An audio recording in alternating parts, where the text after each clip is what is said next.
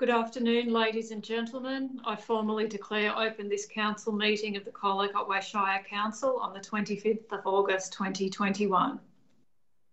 Almighty God, we seek your blessing and guidance in our deliberations on behalf of the people of the Colac Otway Shire. Enable this council's decisions to be those that contribute to the true welfare and betterment of our community. I would like to start this afternoon by acknowledging the traditional custodians and lawmakers of this land, their elders past and present, and welcome any descendants here today. I would like to advise that all council meetings are audio recorded and live streamed, with the exception of confidential matters. This includes the public participation sections of meetings. The live stream recording of this afternoon's meeting will be placed on the website as soon as practical. In response to the COVID-19 pandemic and in accordance with directions issued by the Chief Health Officer of Victoria that are currently in place, this meeting is being held by video conference. Can I ask that council staff record all those present today? I note that there are no apologies or leaves of absence. Now moving on to question time. The Colac Otway Shire encourages community input, and integral to this is the opportunity provided to ask questions for council meetings. Community members wishing to ask questions of council by video conference were requested to register their intention to do so before 5 p.m. on Monday the 23rd of August 2021.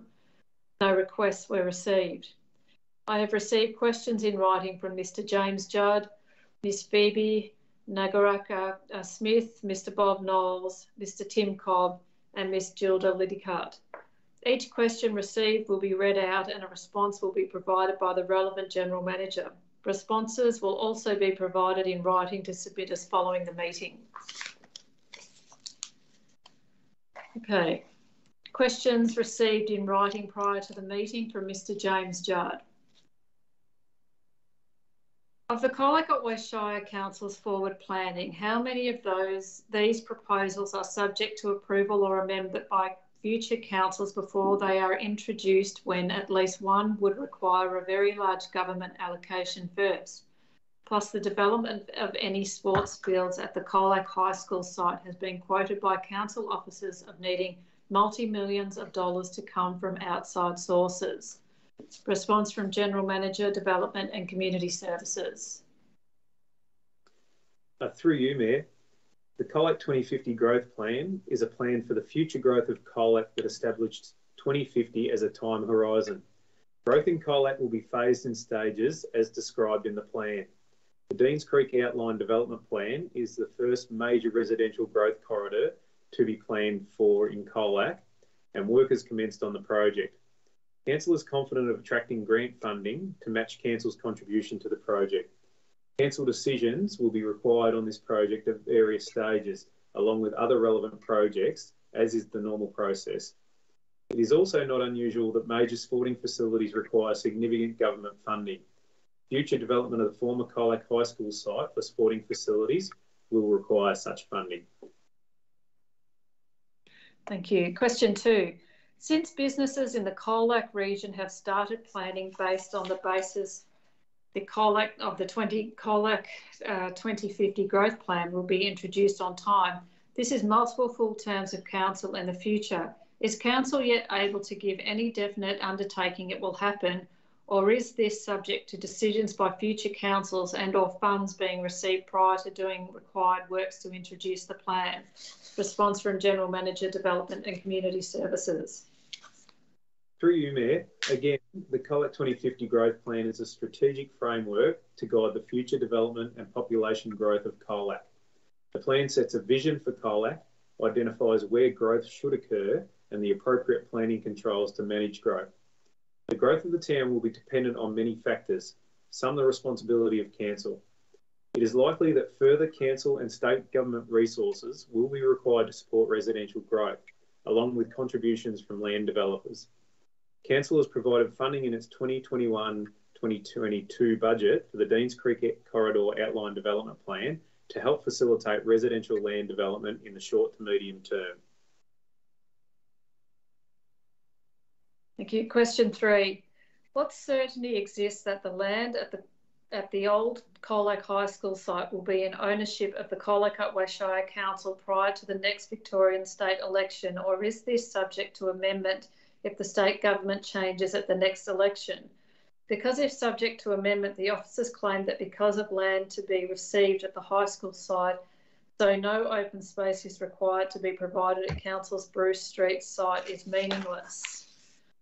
Plus, Council has long claimed it could never develop these lands at the high school site without very large amounts of money coming from other sources first. Plus, is Council trying to avoid the obligations it puts on private people to provide land or funds equal to the value of land that should have been provided, as the Bruce Street land is owned by the Colac Otway Shire Council? Or will any who take this land out of Council's ownership be hit with a demand to supply cash before selling the then developed land? Response from General Manager, Development and Community Services. Through you, Mayor, the Victorian Government has confirmed in writing its acceptance to sell and donate a total of 4.483 hectares of the former Colac High School site to Council. Council and the Victorian Government are working through the disposal acquisition process, which should be finalised in coming months. A future Victorian Government election will have no bearing on the acquisition of this site. The future development of the site for recreation purposes will be subject to a master planning process, which will determine the type and level of infrastructure required along with estimated costs. As stated previously, as per the majority of major infrastructure projects undertaken by Council, it is likely that funding from other levels of government will be required. Whilst the question regarding the Bruce Street land is not clear, Council has no intention of enabling private developers to avoid obligations of any kind when it comes to developing land for residential purposes. Thank you. Question 4. As very secure security systems are being hacked around the world and details stolen, could the Colac Otway Shire Council give a definitive guarantee that all communications conducted by email, online and the web can never be hacked and remain confidential communications? Response from General Manager, Corporate Services. Through the Mayor, thank you for the question, Mr. Judd. Unfortunately, it is not possible for any organisation to give a definitive guarantee that all communications conducted by email, online and the web can never be hacked and remain confidential communications. The reality is that organisations the likes of Microsoft, with the most advanced cybersecurity, are being hacked. Colac Otway Shire has implemented extra measures in recent times to provide extra levels of security. This is and will continue to be an ongoing challenge. To reduce the risks associated with hackers, the Colac Otway Shire Council has implemented security controls such as firewalls, password policies, proactive patching of infrastructure, email security, web security, and a 24/7 managed cyber detect and response service, as well as delivering cyber awareness training to all staff. The implementation of additional security controls using two-factor authentication technologies further reduces these risks. Confidential communications are captured into the Council's electronic document record management system as required under the state record legislation, Victorian Public Records Act 1973. Within this system, confidential records have restricted access controls applied.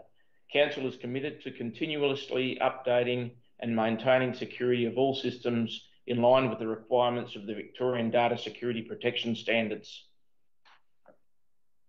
Thank you. Final question from Mr. Judd.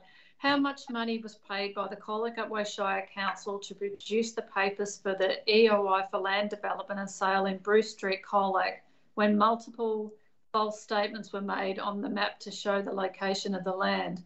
The school is in the second block west of Bruce Street, not the second block west of Bunnings. Also, the main way to Geelong is on the highway, not via Forest and Apollo Bay. That is a very long way with shocking roads. Response from General Manager, Development and Community Services. Through you, Mayor, Council officers followed the procurement policy to engage a marketing agent for the sale of the land. In order to seek best value for money, officers went beyond the minimum requirement of the policy and requested 6 quotes from suitably qualified firms. 2 quotes were received and assessed by the Project Control Group. The cost of the information memorandum is a proportion of the overall engagement for the scope of services provided by the marketing agent. The location of the Colac Primary School as indicated by the number 6 on the map is incorrect. This text should have displayed Memorial Square, not Colac Primary School. This error has been rectified. The site location in reference to the arrow pointing to Geelong is to indicate the site's geographic position being west of Geelong, not a preferred route.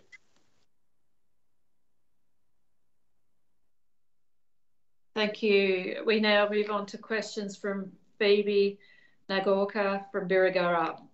Will Council fly the rainbow flag from its service centres on the 17th of May next year for the International Day Against Homophobia, Biphobia and Transphobia, Ida Hobbit Day? Response from General Manager, Corporate Services.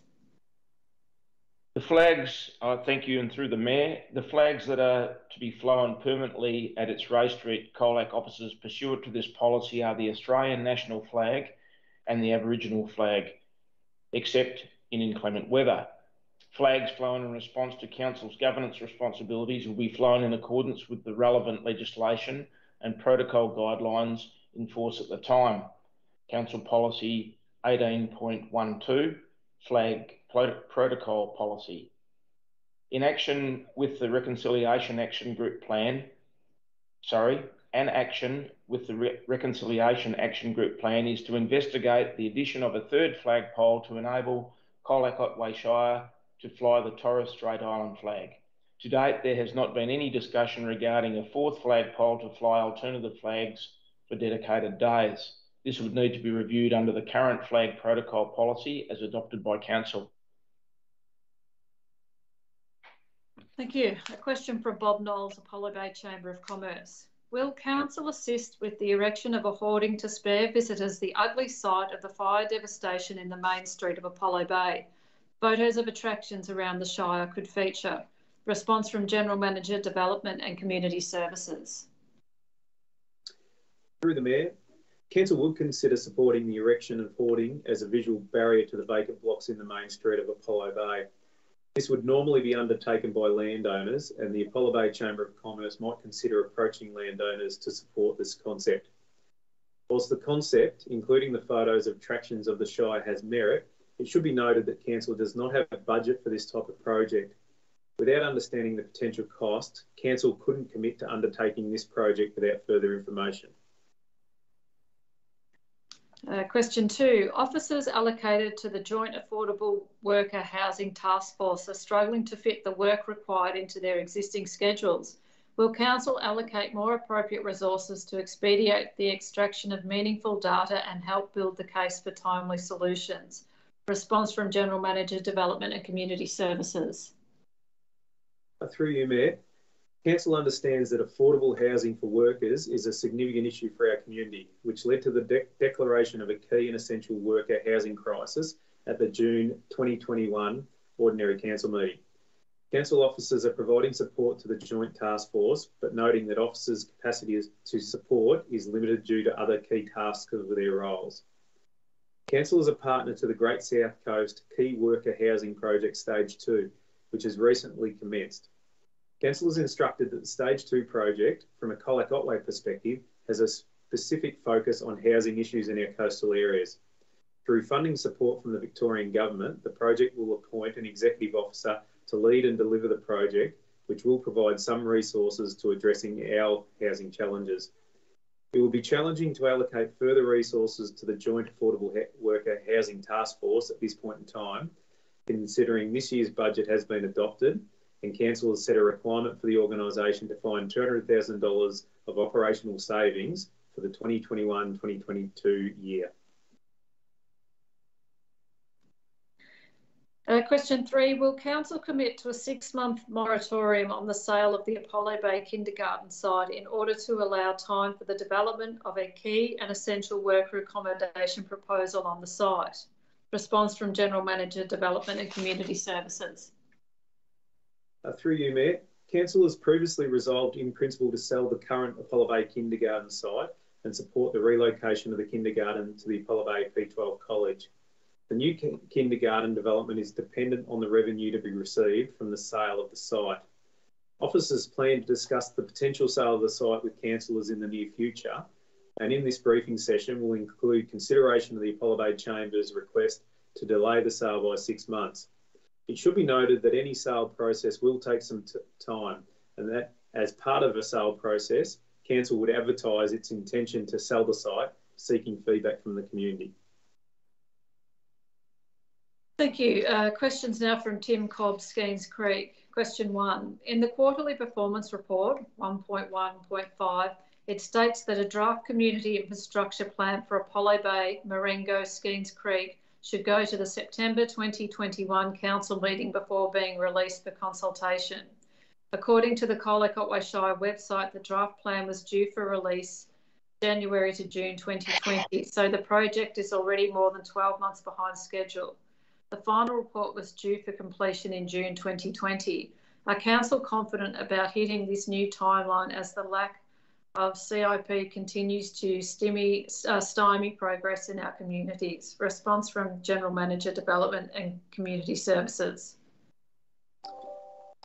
Through you, Mayor, the Community Infrastructure Plan has taken significantly longer than planned to complete due to a number of factors, including resolution of key traffic management and Crown land issues with other government agencies. Council is now confident that we've got a way forward, and these issues have been sufficiently resolved, and the consultants are now preparing a draft plan for presentation to Council at its November or potentially December Council meeting. This will enable community engagement on the draft plan over the December-February peak holiday period and maximise community participation in the process. Question 2. When Vic Roads built a section of rock wall around Thomas's Corner, they designed it so that the proposed Skeens Creek to Wild Dog Trail could be built on top. Has Council been in touch with the Skeens Creek Cumberland River Trail project team, part of the Geelong City deal, regarding the design of the storm drain at Bass Crescent? And I'll tie it in with the next question. Will Council's work at Bass Crescent include allowance for the proposed Skeens Creek to Cumberland River Trail to run alongside the coastal side of the Great Ocean Road? Response from General Manager, Environment and Infrastructure. Through the Mayor, Council's designer for the Bass Crescent outfall project is required to liaise with the Geelong City Deal team to address any considerations arising from the planning for the Skeens Creek to Cumberland River Trail. Question 2.3. Will Council's works include a pedestrian traffic island to allow safe road crossing at the bottom of Bass Crescent as identified in input to the Skeens Creek Community Infrastructure Plan? Response from General Manager, Environment and Infrastructure. Through the Mayor, the scope of the Bass Crescent project does not include the pedestrian island. Question 3.1. The major tourism and visitor centres in the Shire are along the Great Ocean Road, particularly in Apollo Bay, where visitor demands for toilet facilities are much greater than elsewhere in the Shire. What was the cost of the small temporary toilet block built in Apollo Bay? Response from General Manager, Environment and Infrastructure. Through the Mayor, the temporary facility in Apollo Bay cost $110,730, excluding GST, and this cost included the work to tap into the existing sewerage system. Question 3.2. Why did Council not design a permanent facility? Response from General Manager, Environment and Infrastructure. Through the Mayor, Council did not build a permanent facility at that time for a number of reasons. Firstly, there was little in the way of a tested strategic basis to do so. And secondly, there was no available budget to be able to fund a more expensive permanent facility. It was also thought that the temporary toilet building would be able to be reused once no longer needed in Apollo Bay, and this is still the case.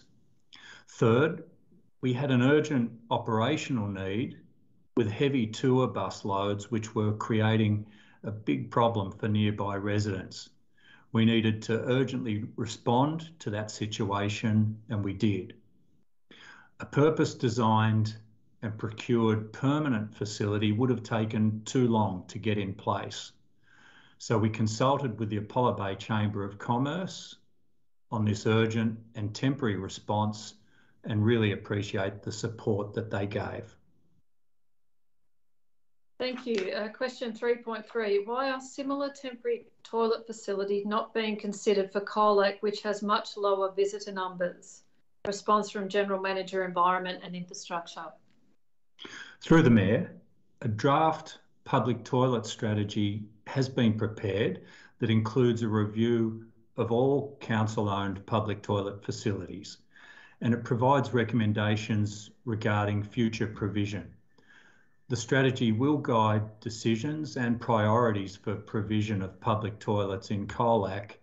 However, the current priority for Colac is the development of a new toilet and changing places facility at Memorial Square, which does receive similar patronage to toilets in coastal areas. Thank you. I'll now move on to a question from Gilda Liddicutt in Birregurra. I have come to appreciate that I am far from alone in my despair about the rapid, seemingly ill-considered changing character of the historic township of Birregurra. I have met other residents who venture out when the prolonged noise of chainsaws reverberates through the air. Usually it's too late to do anything as we are confronted by the sad vision of yet another tree carcass laying over the ground, awaiting final obliteration by one of those ear-shattering mulches. I believe some of these trees may have considerable heritage value apart from their value as a tree in its own right. Also, it seems that as land comes up for sale in and around the township, it's often developers who acquire it, thereafter clearing all or certainly most trees and carving it up into smaller blocks, which in turn bring in more revenue from rates, so this fact may well create some conflict of interest. I believe the residents of Birregurra are entitled to be kept well in the loop and provided the opportunity to contest or appeal any intention to remove trees from our townscape, especially bigger trees that have provided air, cleaning, oxygen, habitat for our wildlife, beauty and shade from increasing climate change. The lame planting of new trees in no way makes up for that which is lost by the willful, nearsighted act of tree removal. I wonder if we could please have greater oversight of what is going on in and around the perimeter of this township before it is too late and we lose a main feature of the charm that attracts both visitors and tourists to this historic town. I would like to bring your attention to Campfires at the Cross by Heather Lett Griffin, a wonderful informative account of Buntingdale Aboriginal Mission at Birregurra 1839 to 1851, in which you can read about the rich history of this region and appreciate how more tourism could perhaps be promoted. There are many reasons to retain the natural beauty, character and charm of Birregurra, and I am one of the many residents who share similar concerns and requests of you greater oversight of this town as part of the global world community desperately concerned about the loss of habitat and amenity that makes this town an asset into the future. However, if poorly considered changes continue unabated, may well only look back with regret that we did not plan with greater sensitivity and wisdom when we have the chance. I appeal to each and every one of you to please give due attention as you read this letter. Response from General Manager, Development and Community Services. Through you, Mayor. Council is aware of the significant interest of the Birregurra community in the preservation of the low-density, vegetated rural character of the town. Following the implementation of a town-wide sewerage scheme by Barwon Water 8 years ago, Council undertook strategic planning in partnership with the community to develop and implement planning controls to moderate the impacts of new development. Even though these provisions coming into effect, including permit requirements for the removal of large trees in some areas, new development may result in a change to the streetscapes of the town as further intensification occurs. Council planners have a responsibility to assess applications against these planning provisions. It is anticipated that Council will be reviewing the Birregurra structure plan and neighbourhood character controls over the next few years, subject to budget funding. Thank you. Okay, that concludes questions. I note that we have received no petitions or joint letters. I'll now call for declarations of interest. Are there any declarations of interest, please? I'll note that I have a declaration of interest to declare for item 10.5. The item is community nominees for Maleric Quarry Consultative Committee. I have a general conflict due to my long association with people involved in living and also living adjacent to the quarry. Okay, confirmation of minutes. I propose that we move to confirm the minutes from the council meeting held on the 28th of July 2021. Do I have a mover? Councillor Hart. Do I have a seconder? Councillor McCracken. Is it to be opposed? No. I'll now call for a vote. All those in favour? The item's carried 7-0. Okay. Now we move to item 10.1, draft social housing plan, consideration of submissions. Do councillors have any questions of officers?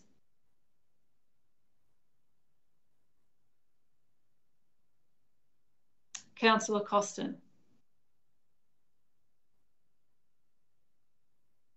Councillor Costin, you're on mute. I think we have an update to this recommendation. Is that correct?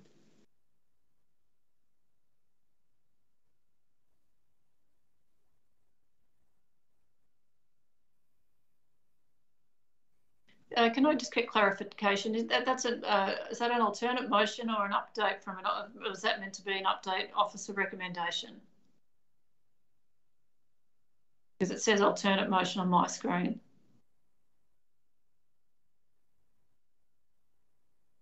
Through you, Mayor, I believe that that this was prepared as an alternative motion for Councillor Costin at his request from the earlier briefing.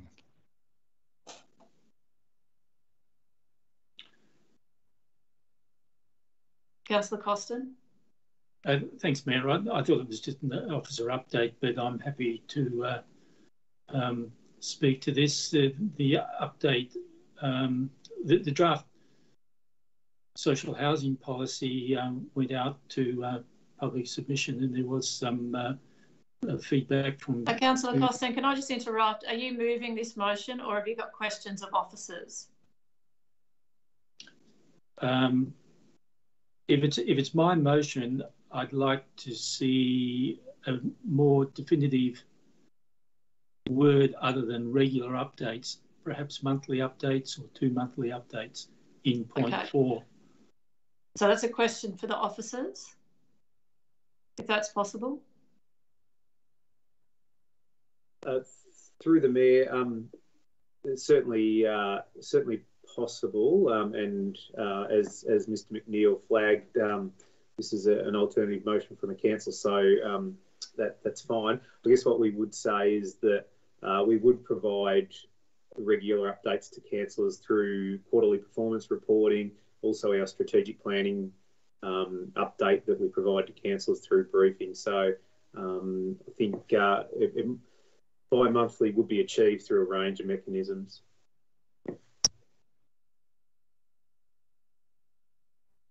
Councillor Costin, you have a question?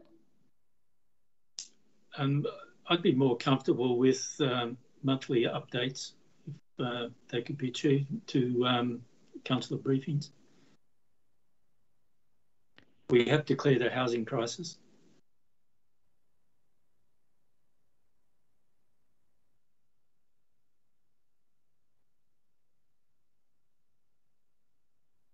So on the basis that it says monthly updates, I'm happy to move this motion. Thank you. Okay, I'll just, are there any other questions from councillors? Okay, Councillor Costin as the mover, is it to be seconded? Councillor White was the seconder. Is it to be opposed? Okay, Councillor Costin as the mover.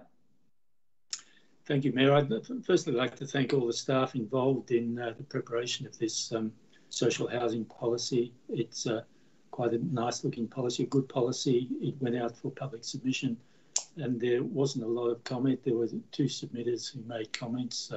So on that basis, we can say that it ticked a lot of boxes for the community. One of the submissions talked about some timeframes in there to try and introduce some accountability for the policy. And I think that accountability can be put in place by having monthly updates to council briefing sessions. So I recommend that we adopt this motion as is. Thank you. Councillor White was the seconder. Thank you, Kate. Yeah, just to add to that, I just think it's really important for council to show a leadership role in social housing, and it's a really good example of collaborative work with G21 and coming up with such a good report. I think it's important to note that we need to acknowledge the disadvantage that exists in our community, and this report does that, and it certainly focuses our attention around addressing that. So I think it's really encouraging for council to have such a plan to progress that work. Thank you. Does any other councillor wish to speak? Councillor Potter. Thanks, Mayor. Look, I'll be supporting this. I'm not sure that the inclusion of paragraph 5 was necessary, but look, this is a very important plan for this Shire. It's the first social housing plan that we've had. And I'd like to thank the officers and councillors and the outside bodies that contributed to the formulation. There's an identified need for 344 additional houses. This is not deliverable by the Shire, but we do have an advocacy role to the state and federal governments who I think have badly let us down in this area. The social disadvantage in this Shire is a problem, and with generational unemployment, drug issues, domestic violence, and gambling all contributing in some way or another to creating this issue with lack of social housing availability. We can't solve it ourselves, but we can contribute to advocacy and strategies and policies that will help address this. I'd like to thank the 2 submitters for their input, and again, thank the officers for their work in delivering this very, very important and crucial plan.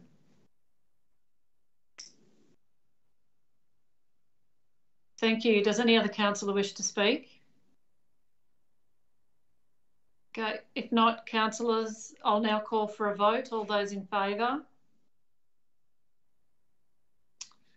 The item is carried 7-0.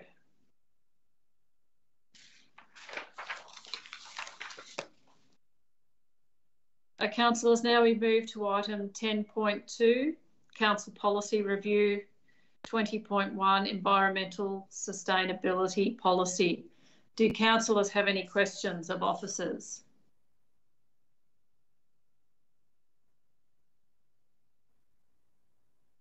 Okay, if there's no questions, councillors, we have a recommendation before us. Do I have a mover? Councillor Hart. Do I have a seconder? Councillor Costin. Is it to be opposed? Councillor Hart is the mover. Thank you, Mayor. Mayor, this policy or its original version was first adopted in 2012, and it's now come up for review, and the recommendation we're voting on is to put it out for public comment. This policy is a statement for both the community and council staff of council's intent regarding sustainability and environmental issues. I think the policy can be best summarised, and I pay credit to the officers who have been involved in this. If you have a look at page 48, which has a sustainability framework plan, which gives you some indication as to what the policy is all about, both for the community and for council staff. And I'd encourage people to have a look at that. And if they've got any comments they may wish to make, there's a 6-week consultation period. Councillor Costin is the seconder. Thank you, Mayor. I'd like to thank staff for their work on updating this policy. One important update that's there is the definition of environmental sustainability. It's defined as acting in a way that ensures future generations can live the same, if not better, a better life than we have now.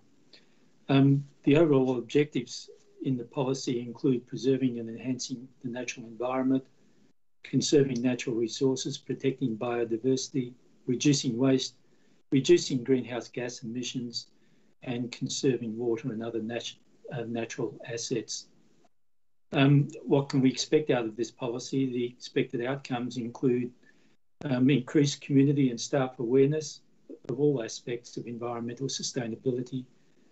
It embeds environmental sustainability into all council and staff decision making.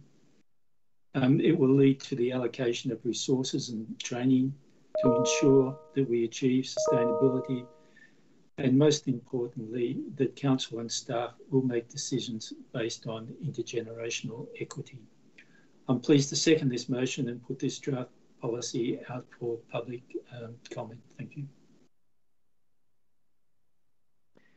Does any other councillor wish to speak? Councillor Potter. Thanks, Kate.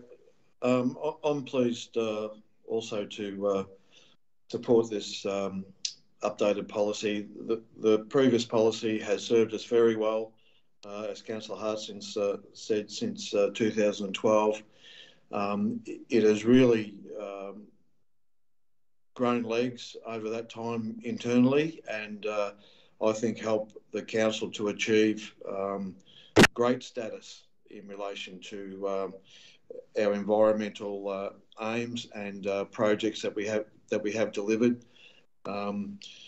It's impacted the way our staff look at contracts and tenders, constantly looking for better environmental outcomes and tenderers that may have good environmental practices. I strongly encourage the community groups and individuals to have a look at this, comment, value add, and put some constructive words in if necessary for councillors to consider in 6 weeks' time or so, or thereabouts. And again, I'd like to compliment officers for the way they've gone about updating this. It's a good policy, and I look forward to what the community has to say. Does any other councillor wish to speak? No. Councillors, I'll now call for a vote. All those in favour? The item's carried 7-0.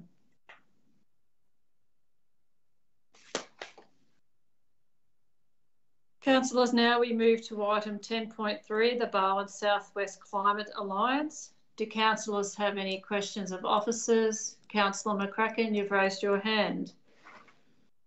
I'll just flag I've got an alternative recommendation, Madam Mayor. Thank you. But I do have a question as well, if you're happy for me to go. Yep. My question is, so I just want to try and get an understanding of the discussions that have been had at an officer level in sort of coming up with, I guess, the first draft, I'll call it, of the Barwon South West Climate Alliance, noting that in the report and also in the additional document that's been supplied on the website, there's already suggestions about how much fees might be, what a governance structure might look like, those sorts of arrangements. So I mean, from my point of view, it looks like discussions are fairly established and fairly advanced, but I just wanted to try and get an understanding of, like, you know, how often there's been meetings and, you know, that sort of thing, if that's okay.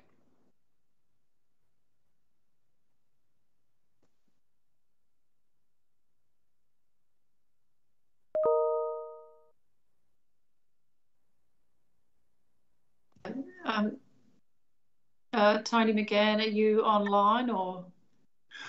Through the Mayor, yes, I am. Mayor, I might ask Dora Novak to answer that question. She's certainly been more involved in the detail of the work. Thank you, Tony. Through the Mayor, there is a project control group that's been established for the establishment project of the Bowen Southwest Climate Alliance.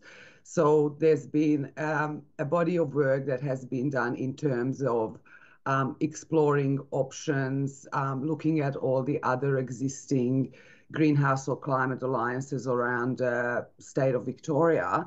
And from that, there's been some work done around recommendations that will be made to the founding members to consider options and recommendations from the project control group, so that the information is already suppose collated for them to guide those decisions that will be made in terms of structure, governance, membership,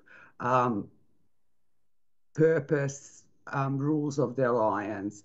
So there has been a number of project control group meetings, and that probably has happened about every 2 months. And there's also the broader working group where every council and every potential agency and member is also represented. So there's the broader group that also contributed to those discussions.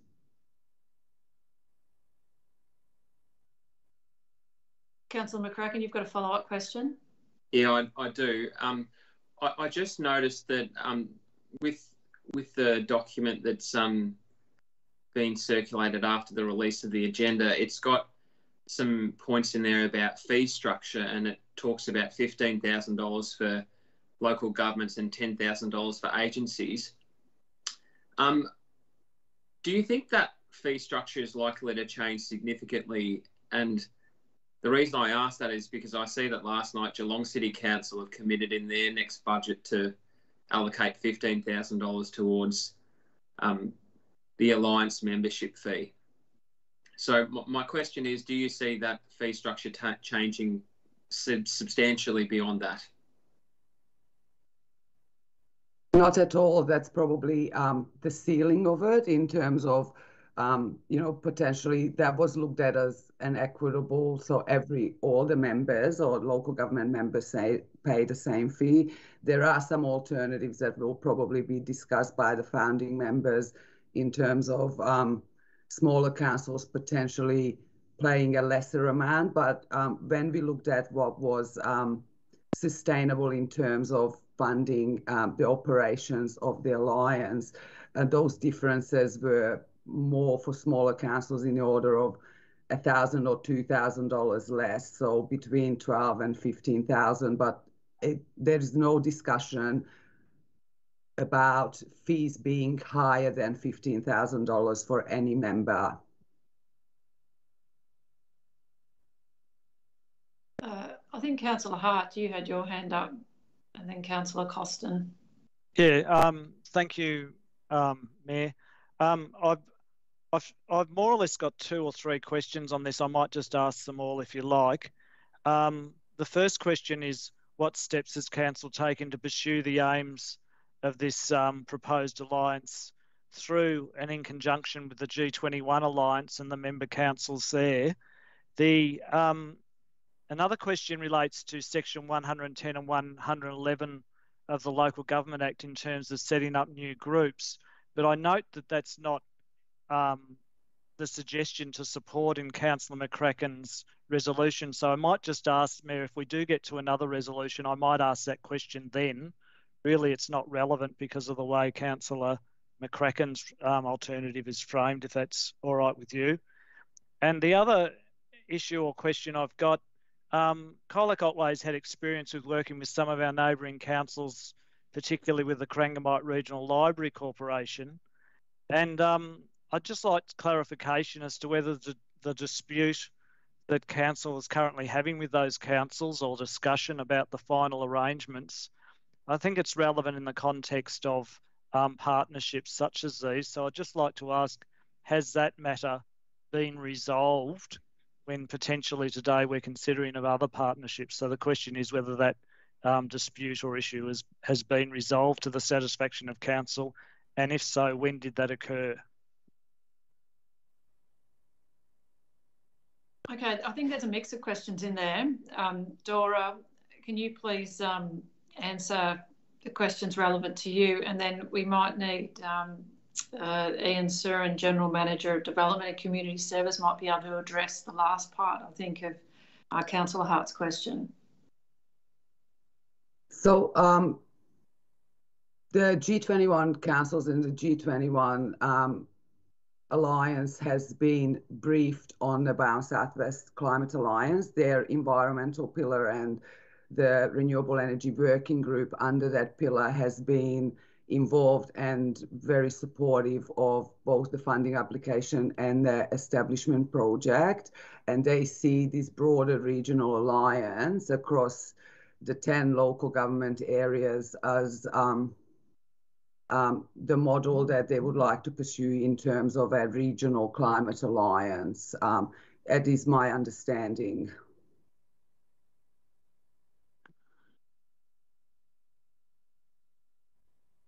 Okay, Ian Surin, can you touch on can you make comment on the last part of Councillor Hart's question? Yeah, through you, Mayor. Thanks for the question, Councillor Hart. The 4 member councils are getting close to resolution of the issue. I can't say that it's fully finalised, but we're getting very close to a resolution that would suit all councils. Councillor Costin, you've got your hand raised.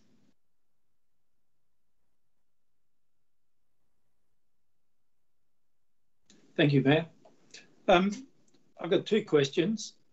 Can I ask if they're about risks? Are there any legal or financial risks associated with becoming a founding member?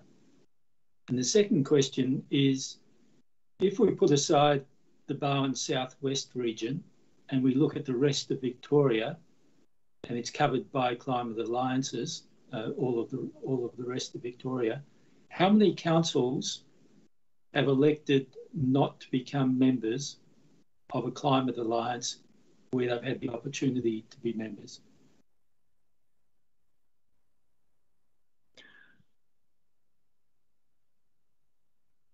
I think, Tony McGann, have you got your hand raised? Do you wish to answer that? Thanks. Through the Mayor. So, councillors, in terms of the other councils in Victoria, in the various other regions, my understanding is that all councils are members of their regional climate alliance. A number of councils, a little over half at last count, in the Bowen Southwest region have decided to proceed at this stage, and there's 3 or 4 that are, including us, that are still in that decision phase.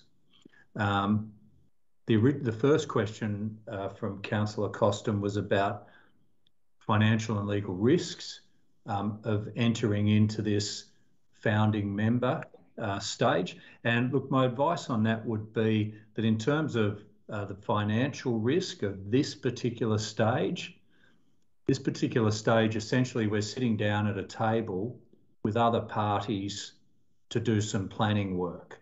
And so the financial risks of that, really don't exist, apart from a little bit of officer time that would be required. And the legal risks of entering into this founding member stage are quite minimal in our view.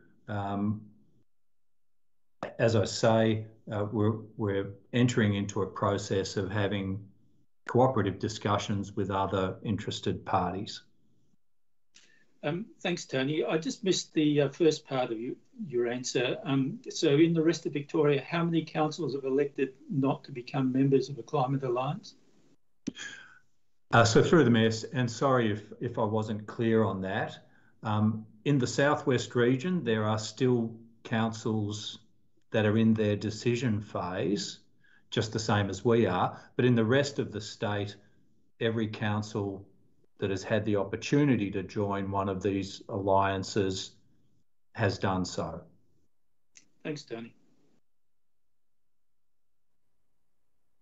Councillor Potter.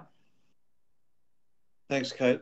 I think I know the answer to this, but just for clarity for myself, can I ask if we don't become a founding member, are we still able to join a regional climate alliance once we know what the structure is and if we agree with the aims and all the rest of it?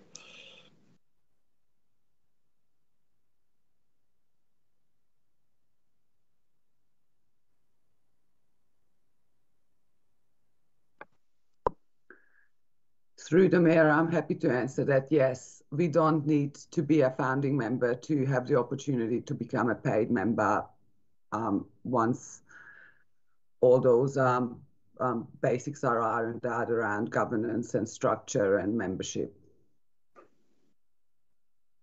Thank you. Councillor Bell. Thank you, Mayor. Dora, this one might be for you as well, but we've there have been similar questions, I guess, to date, but I'd just like to know that if we don't choose to move forward with the Climate Alliance at this stage, are we able to be equally effective by utilising our current procedures and policies in conjunction with existing alliances that we're part of right now? Well, we're not part of any formal alliance that addresses. Sorry, Dorrit. So just to be specific, there are other alliances that we're part of that don't specifically outline areas where we'd address climate change, but could, I guess, is my point. So, is it possible to utilise those to fulfil the obligations of what this climate alliance seeks to address? Through the Mayor, thanks for the question, Jamie. My understanding is that would be really difficult because their priorities and aims and actions are focused on what those groupings and alliances are about. This gives us an opportunity to access funding, to work together on collaborative projects and deliver, really regional impact projects across the region. So the reason we embarked on the establishment of an alliance is because that gap was recognized, that we didn't have another platform where we could pursue the type of projects that we could achieve through an alliance like this. So G21 is not concerned with climate change at all?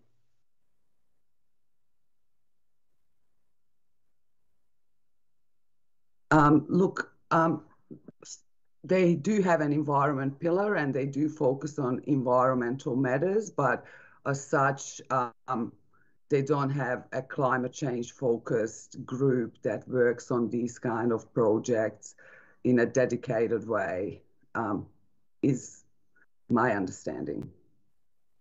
And just, sorry, Mayor, lastly, is it possible that given that the G21 has a specific environmental component within its operation, is it possible that we could strengthen that perhaps to look at some of the obligations in which the Climate Alliance aims to address?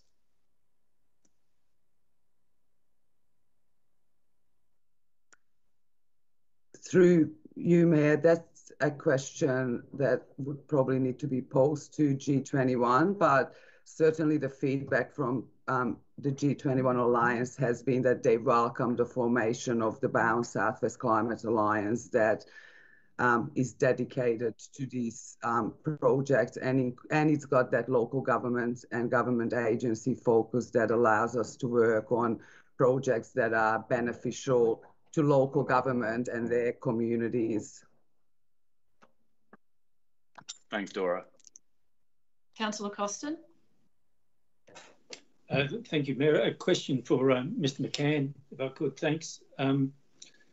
The recommendation is to become a founding member. Councillor Potter raised the issue of perhaps not becoming a founding member and taking up membership at a later time. In preparing the recommendation, have staff considered that possibility and thought about what the benefits and risks might be if we didn't become a founding member but just signed on at a later date?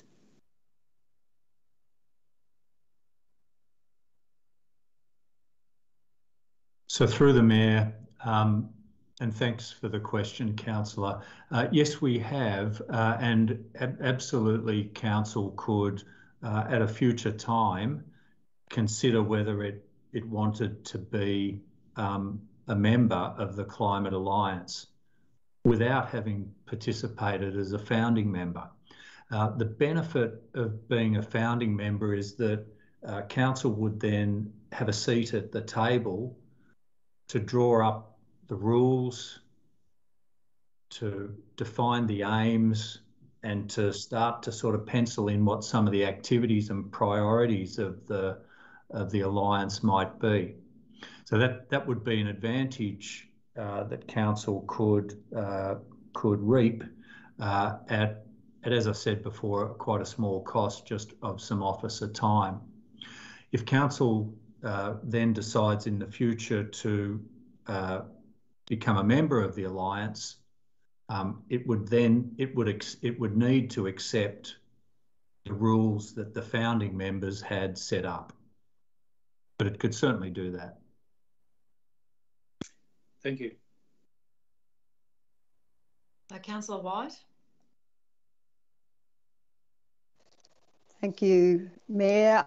Just a question about representation on the founding committee, if that's what it's called. What level of officer representation would be representing our council, and will there be any opportunity in the future for elected councillors to participate either in the founding first phase or when the second phase, when the Alliance is actually formally formed?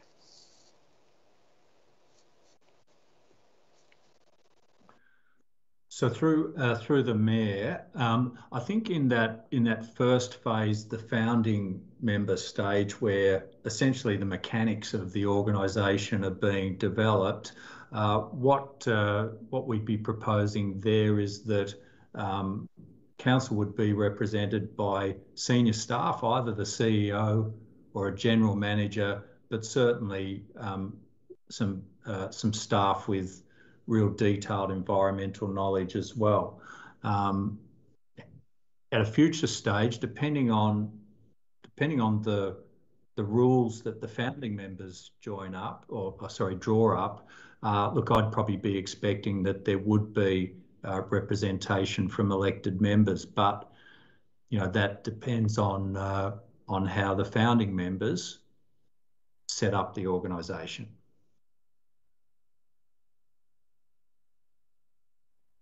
Councillor Potter.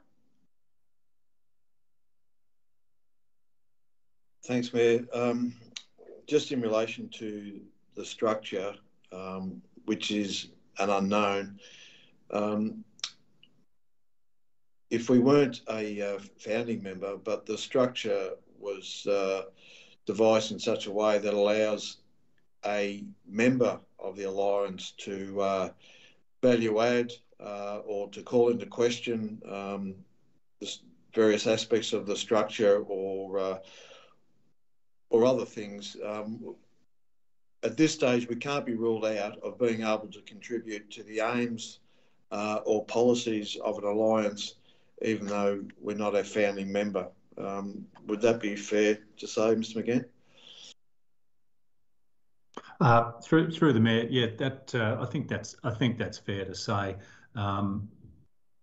Councillor.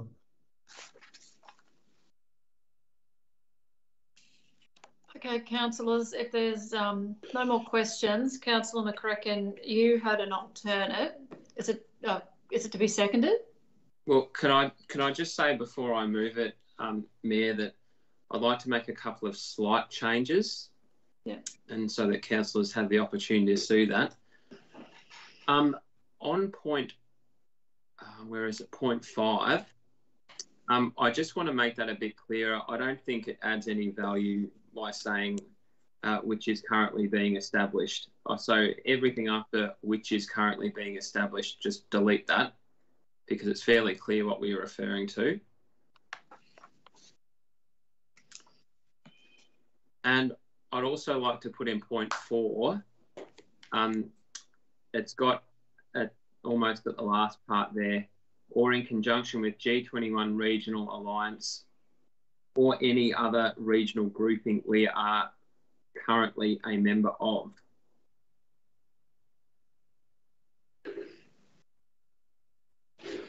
Which could include Great South Coast or, something like that. But I didn't want to be specific, I just didn't want to include new ones. Okay. Councillor Potter, do you have a question of Councillor McCracken? I do, Mayor, but I think Councillor Costin had his hand up first, if that's okay. Yeah, that's fine. I actually think you did, but anyway, we'll see. Anyway, Councillor Costin. Sorry, Mayor, I'm not trying to be the Mayor. Thanks, Mayor. I might be out of line here. I'm not sure how a second alternative motion gets considered, but I also have an alternative motion. But we'll deal with this alternate motion first, and if this fails, there'll be an opportunity for other alternate motions. But, Councillor Potter, you've got your question now. Yeah, thanks, Mayor. Look, Councillor McCracken, thanks for that inclusion. I was interested about where the Great South Coast would fit into this, and that now allows us to work with them as well as G21 Gold Star organisation. Just in relation to point 6, the wording is resolves that any investigation of arrangements other than that outlined in point 4 requires an explicit resolution of council. I'm not quite sure what that means. I'm wondering whether resolves that any commitment to arrangements other than that outlined in point 4 requires an explicit resolution of council. Whether that you would consider changing the wording to that, or whether you could explain a little bit more about point 6. Thanks, Chris. Look, I am happy to change it to that. I guess that does make it a bit clearer. The intent of it is to make sure that any changes would come back to councillors for a decision, as opposed to, well, what's happened in Golden Plains is they've, signed up without even it being in front of a council meeting. So I wouldn't want it to go and a decision made under delegation. I want it to come in front of councillors for an explicit resolution that gives direction that way. So if it makes it clearer that a commitment's there, well, then I'm happy with that to be included. Thanks, Joe. So Councillor McCracken's the mover. Is it to be seconded? Councillor Bell, is it to be opposed? Councillor Costin. Okay, Councillor McCracken is the mover. Thank you, Mayor. I guess this discussion is more about how we work on climate change projects rather than when or if. And I guess I'd like to acknowledge the work that's already been done in the past to get us to a point where we can be the first regional shire to be carbon neutral. But it's my view that we should not be a founding member of the Barwon Southwest Climate Alliance. Firstly, it appears as though a structure has already been put in place that's reasonably well established.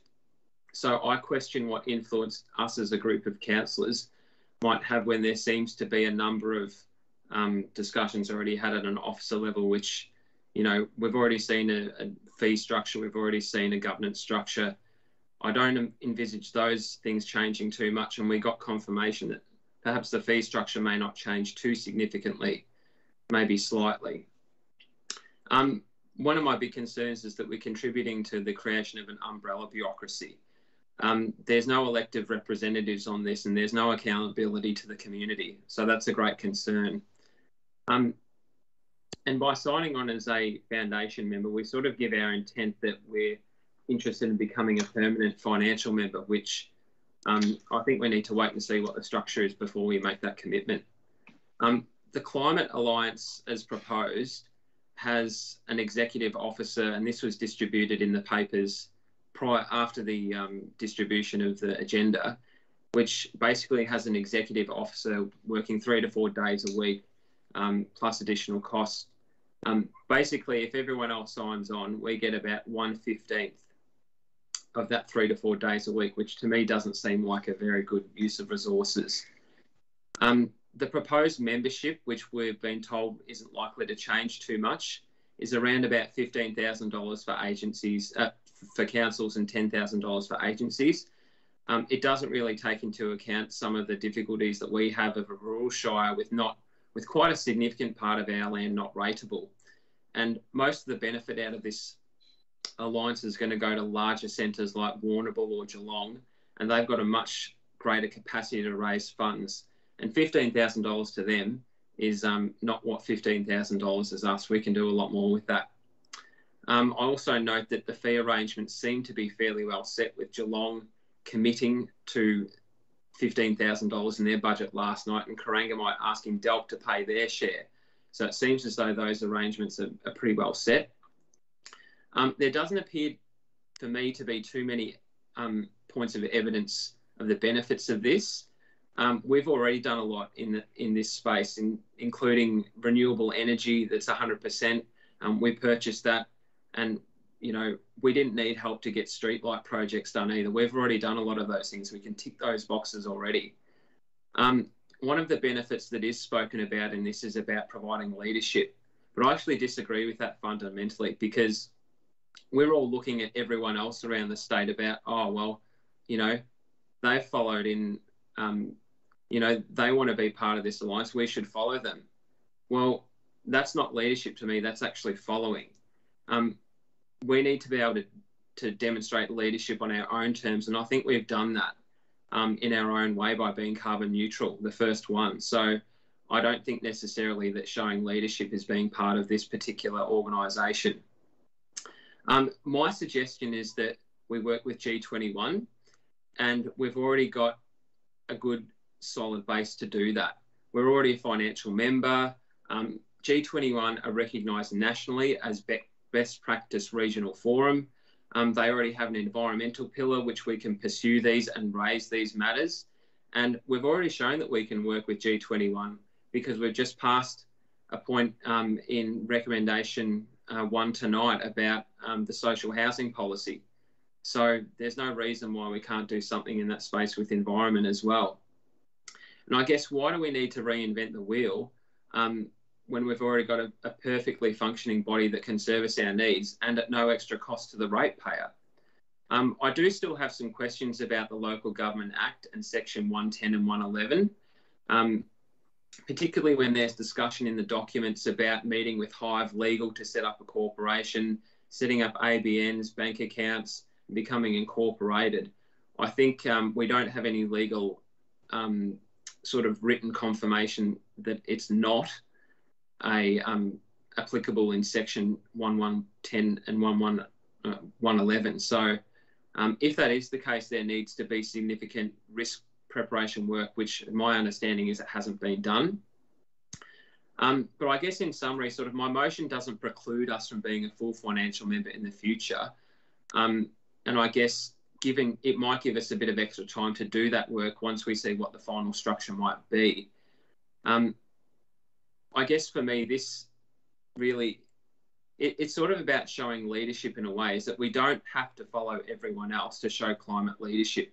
We've already shown that in our own communities, in our own way. It doesn't mean that we just sign on and pretty much just uplift our responsibilities to another body. We can do a lot with $15,000 Time, we've already shown. I'll be 2 more seconds. So I really encourage everyone to think carefully about this, because we need to show our community practical things that we do on the ground, and we have been doing that. Another bureaucracy, another talk fest doesn't really serve our ratepayers well, and I encourage all councillors to consider this very carefully and vote for it.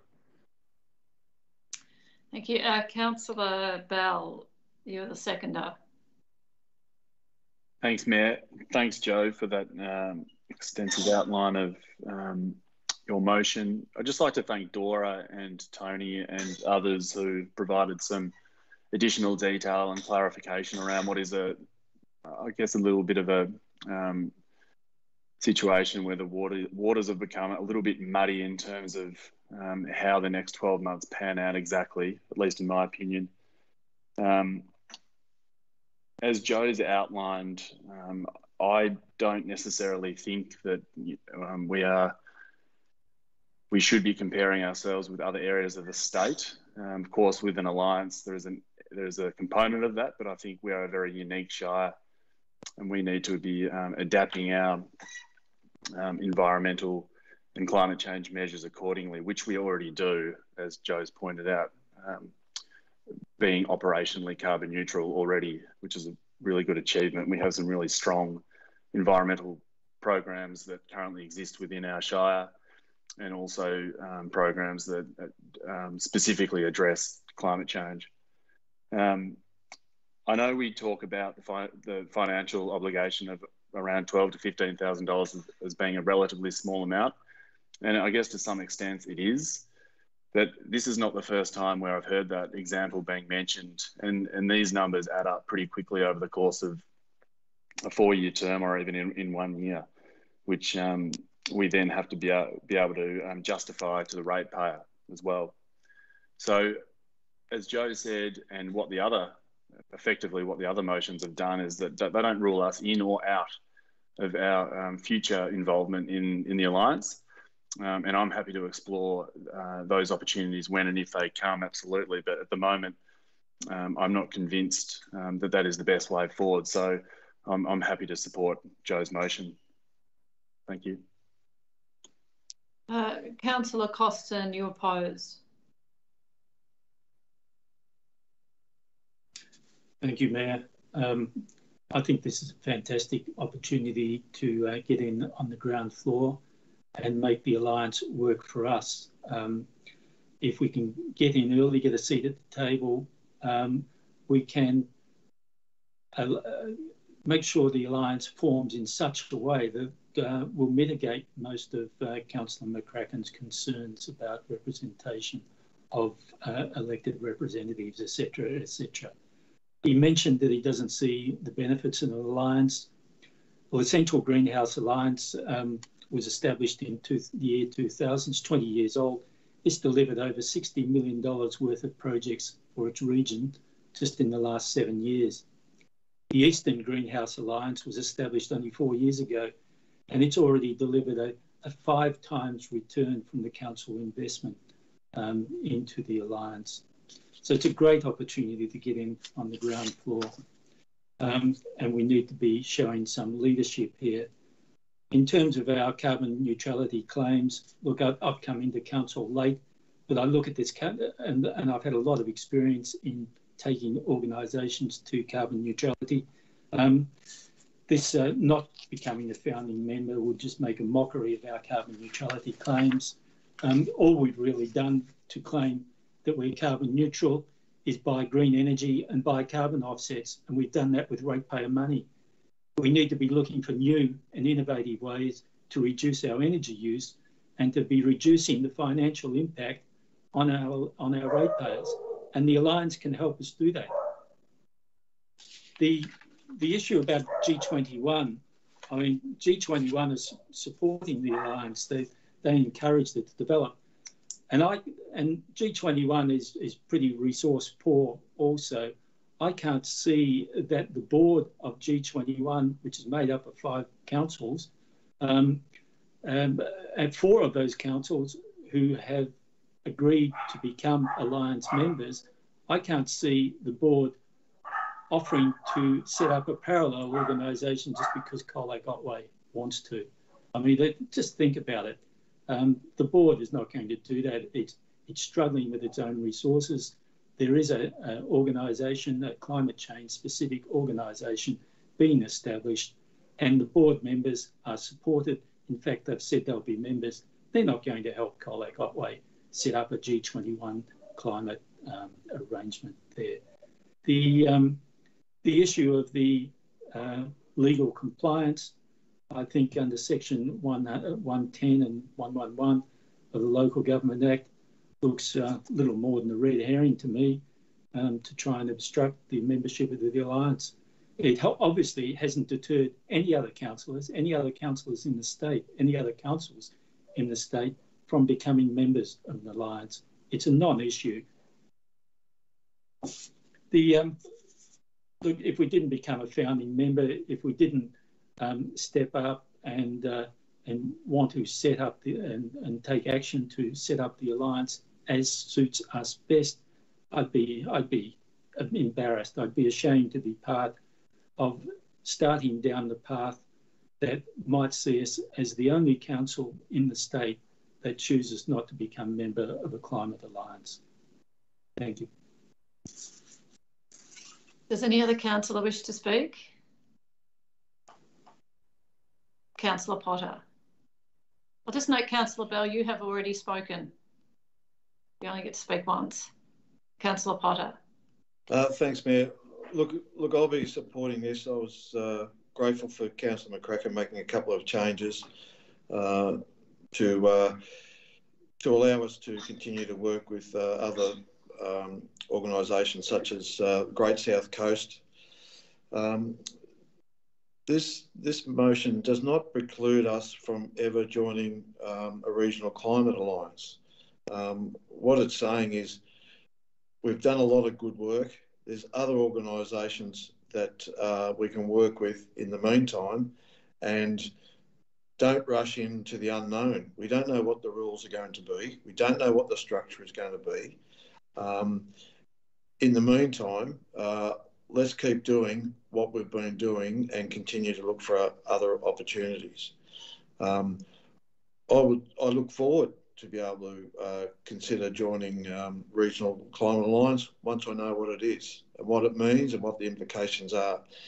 In the meantime, I'm proud of what this Shire has done in collaboration with government bodies and the like to reach the carbon neutrality. I don't have the cynicism around our carbon neutrality that Councillor Costin has exposed tonight. I was a bit surprised, and I compliment Councillor Hart for his work he's done in relation to the extensive solar panels we've installed, LED street lighting, our switch to hybrid vehicles. There's a whole myriad of things that we've done, a bit more than buy some green power and plant a few trees. So I'm proud of the work that the organisation has done. Let's continue it. Let's see what the structure of this climate alliance is, and then sensibly consider joining it in due course. Just because others say you have to, we don't have to. Just because people say, oh, everyone else is, we will. Well, we don't have to do that yet. Let's take a cautious, measured, sensible approach to Climate Alliance, and in the meantime, continue our good work in climate adaptation and mitigation strategies. Councillor White. Thank you, Kate. I just want to say that I think what Councillor McCracken and Councillor Potter and Councillor Bell are talking about is their misgivings about joining and all the reasons why we shouldn't join, and to sit back and wait and then have the opportunity later. I think the very reason why we should join is because of the very things that they're raising. We should be at the table. We should be there representing our community, influencing the development of the model, having our input into how it should look and what shape it should take, and represent our community and do that in the best way we can. I think declining this opportunity to not be at the table and to almost say, well, we're going to go it alone, we're an isolationist council, we don't want to participate, we're going to sit back and wait, see what you come up with, and then we might join, I don't think is the leadership that we should be showing. I think, you know, we all know climate action is a priority. The Local Government Act is telling us to act and to use whatever mechanisms we can. I think this mechanism is going to be something worth participating in and having an opportunity to shape and develop. Participating aligns with our council plan. It talks about partnerships. We've got to take every partnership we can get. We know partnerships work.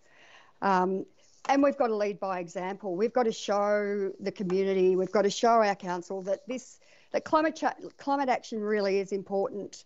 And I think if we don't become a founding member and take our opportunity to shape and develop the model, I think we're not doing our community, I think we're doing our community a disservice if we don't participate.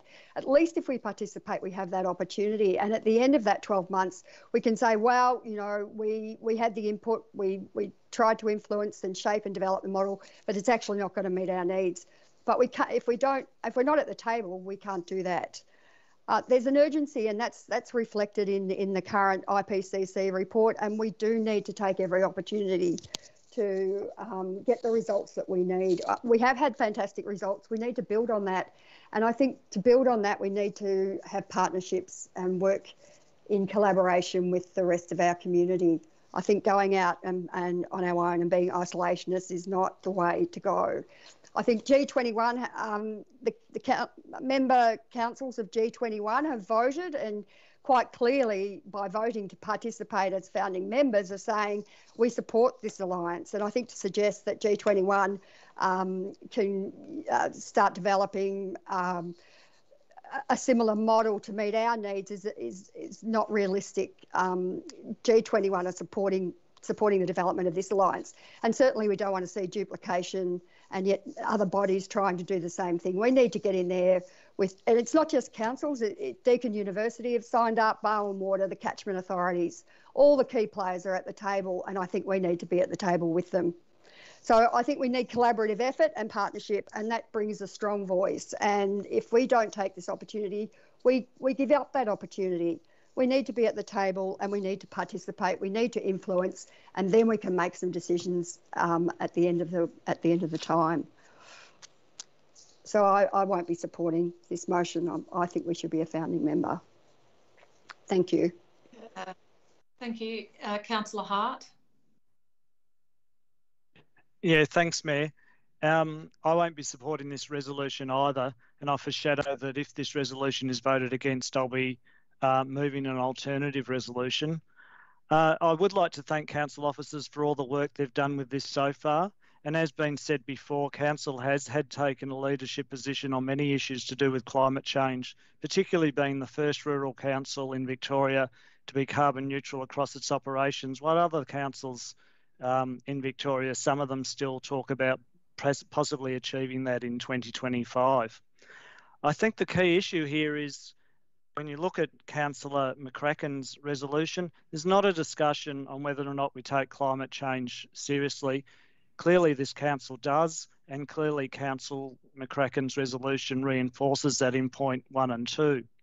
The reason that I'll be voting against this is because I think we should be involved in the discussion of becoming a founding member of the group that extends to the border, but I think we should also be considering other options such as through G21. So whilst I support much of Councillor McCracken's resolution, I'll be voting against it because of point 5.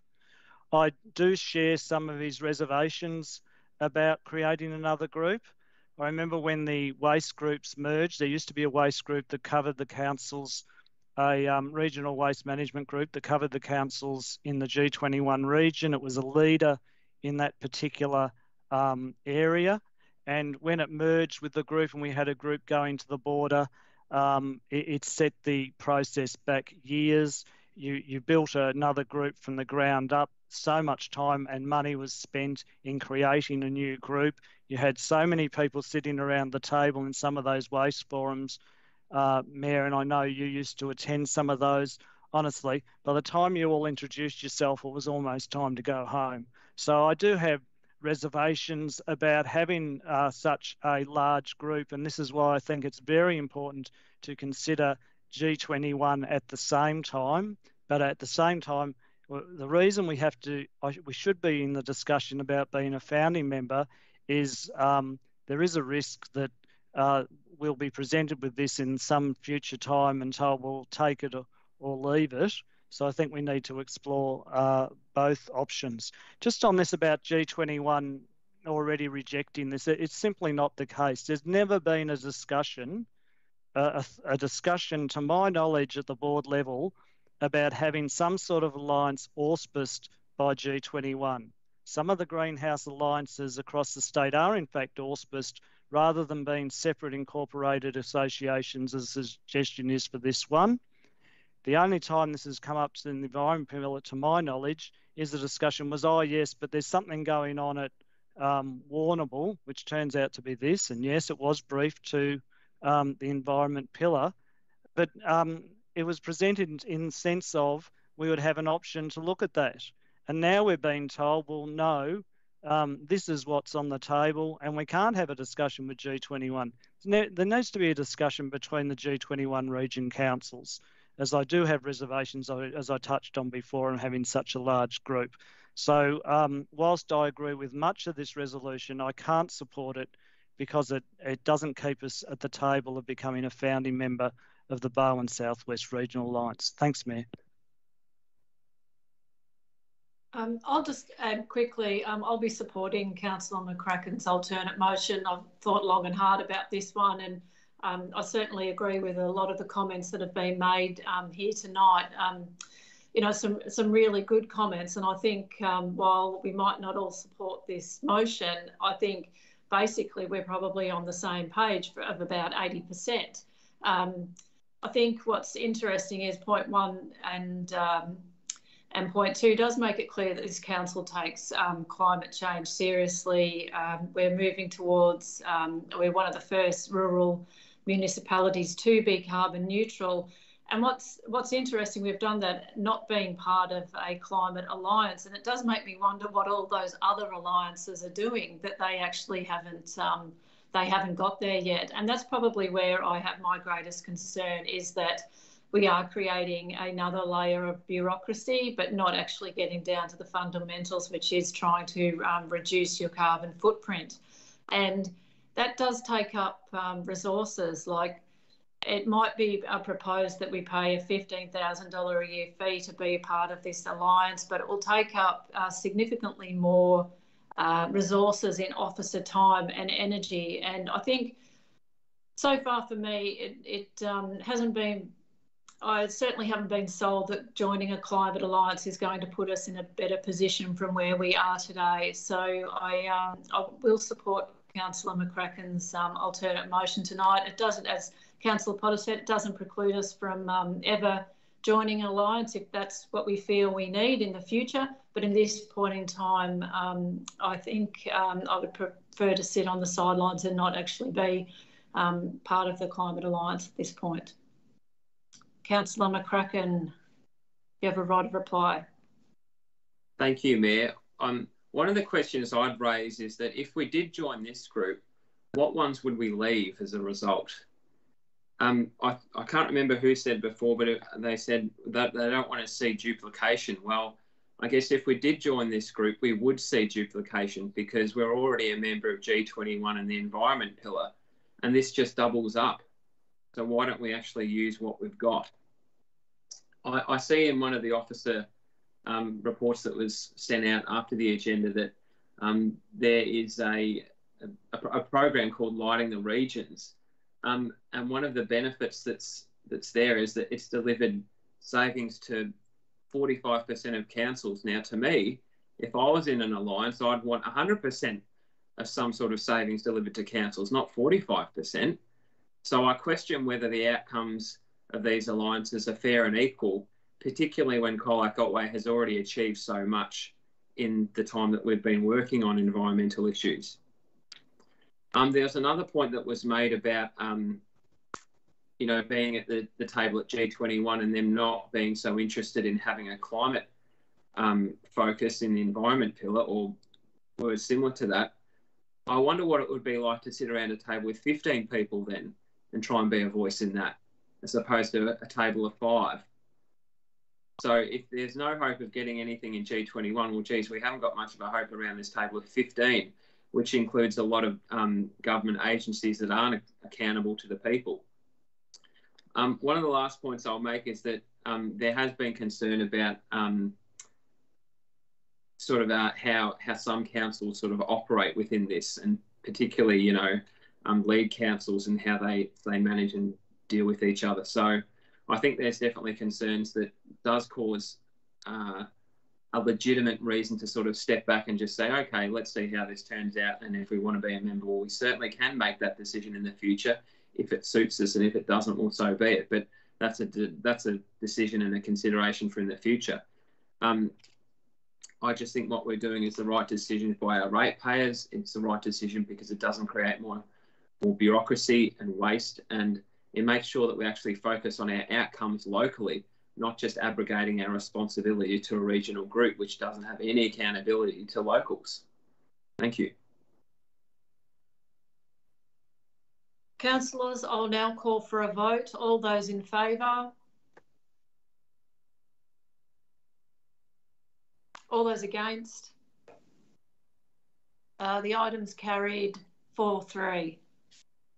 Could we have a division, please, Mayor? Division's called. All those in favour? Councillor McCracken, Councillor Bell, Councillor Potter, Councillor Hanson. All those against? Councillor Hart, Councillor White, Councillor Costin. Can we have a quick break, please, Mayor? Oh. Yes, no worries. You can have a 5-minute break. Yeah, all right, we'll come back at 5:37. We'll make it 5:40.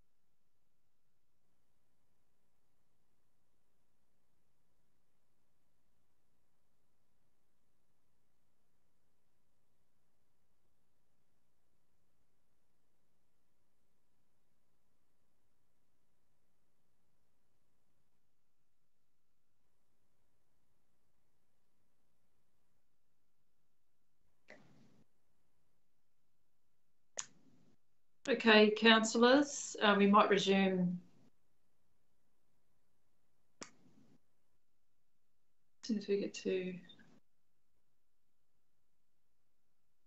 Okay, now we move to item 10.4, Memorial Square Public Toilet Redevelopment, Concept Plans for Public Consultation.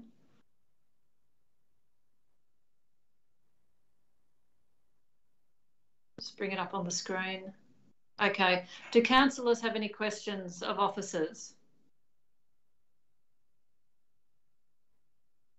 Councillor Potter. Thanks, Mayor.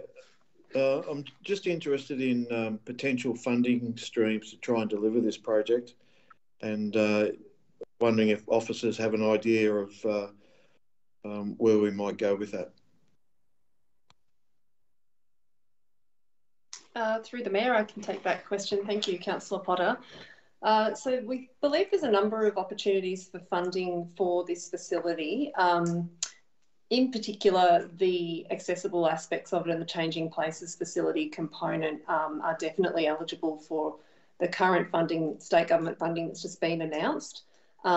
Unfortunately, those components are just a small percentage of the overall build cost. So we would also need to look for supplementary funding from another source for the majority of the building cost. We are going to be considering the next round of the local government, the local infrastructure funding through the federal government, which it would be eligible for. So it is foreseeable that through a number of sources of funding, this development could attract almost entirely external funding to be delivered. Thank you, Maddie. Okay, are there any other questions? No, councillors, we have a recommendation before us. Do I have a mover?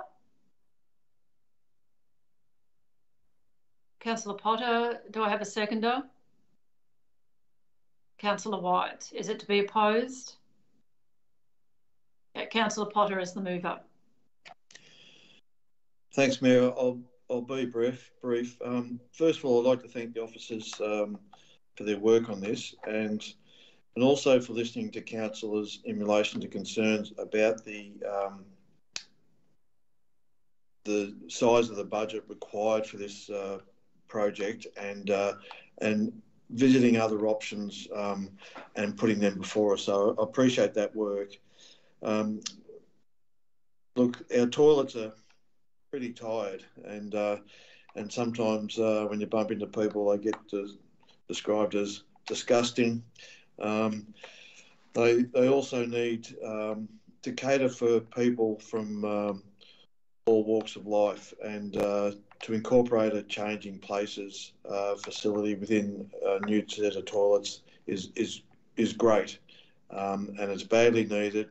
And I think there was a letter in today's Colac Herald which reflected the need in the community to have those facilities made available to them. So I hope officers can look for the right funding. I encourage the community to have a look at the designs and what is proposed. It's a lot of money, no doubt about it. Is it needed? Well, yeah, it is.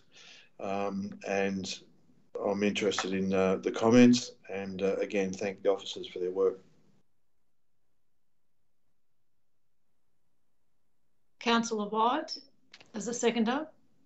Thanks, Mayor. Just to endorse what Councillor Potter has said, really, I think they're well past their use by date, and as we all know, toilets are one of the most visited parts of any community, and I think it's really important in such a prominent location that we have a much more fit for purpose facility for our visitors and for our local community, and particularly to include the accessibility for all people, including people who have got disabilities. So just to endorse what Councillor Potter says, and really also really pleased with the information that's been provided by the council officers. Thanks a lot for doing that. It was a lot of digging around to get and answer those questions, but it really assisted in informing the decision. So thank you.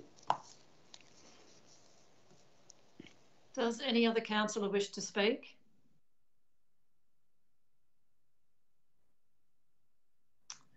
Okay, councillors, we have a recommendation. I've got to move it. Councillors, I'll now call for a vote. All those in favour? Okay, the item's carried 7-0.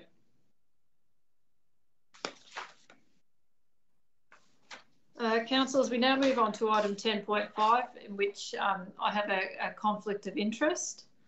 On the item community nominees for Malaria Quarry Consultative Committee, I have a general conflict of interest due to my long association with people involved and living adjacent or near the quarry. So I'll now hand the reins over to Councillor Costin and step out of the room. Takes a minute.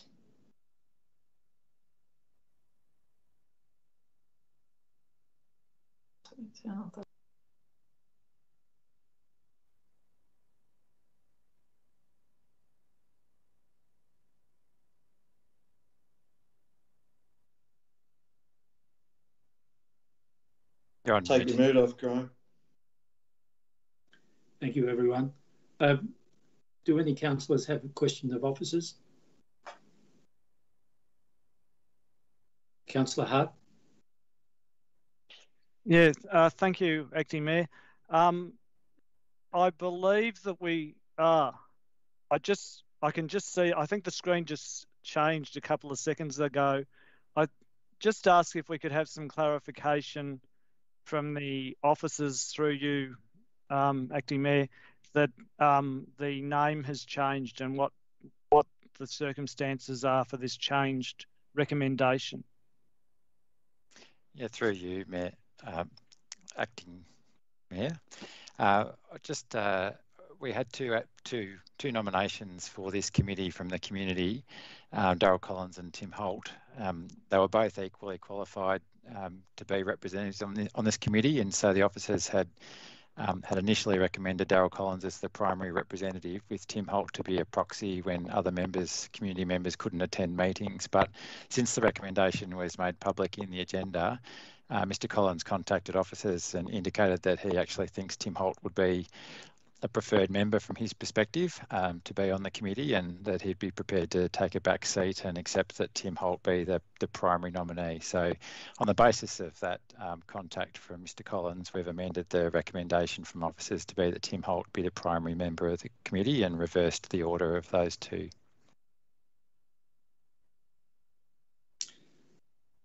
Thank you. Are there any other questions of council officers?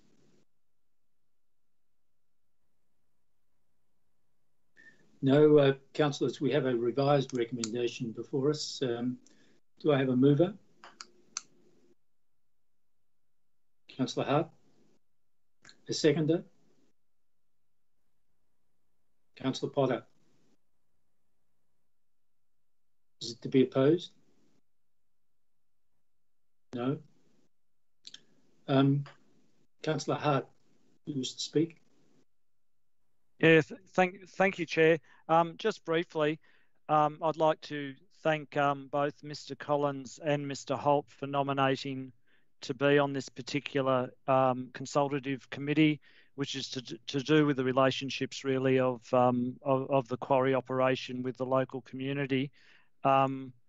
Really appreciate the contact from Mr. Collins. I believe he contacted council, who, when he became aware that Mr. Holt was also had nominated, that he was more than happy that Mr. Holt was the representative. At the same time, Mr. Collins is prepared to be the reserve representative, if you like. So good to see this resolved, and my thanks to the two gentlemen for putting their names forward. Thank you. Councillor Potter. Thanks, Deputy Mayor. Yeah, I just want to echo what Councillor Hart said, and Mr. Holt is eminently qualified to be on this committee, and Mr. Collins, likewise, a very community-minded person who maintains his enthusiasm to represent the community, but doffed his hat to the qualifications held by Mr. Holt, and said no, I'll be the backup. Mr. Holt is more qualified from me. So thanks to both parties, and look forward to constructive meetings of this committee. Thank you, Councillor Potter. Does any other councillor wish to speak? No. Councillors, I'll now call for a vote on the revised motion. All those in favour? Motion is passed 7-0. Thank you. Zero. Sorry, Councillor. It's 6-0. I think you may have 7. It is 6-0. Yes, you're quite right. Can we now call our Mayor back into the chamber? Thank you. Thank you, Councillor Costin. Okay, now we move to item 10.6, Special Delegation Urgent Works Bass Crescent Stormwater Renewal Contract 2001. Do councillors have any questions of officers? Councillor Hart. Thanks, Mayor. Sorry, you've moved on my screen.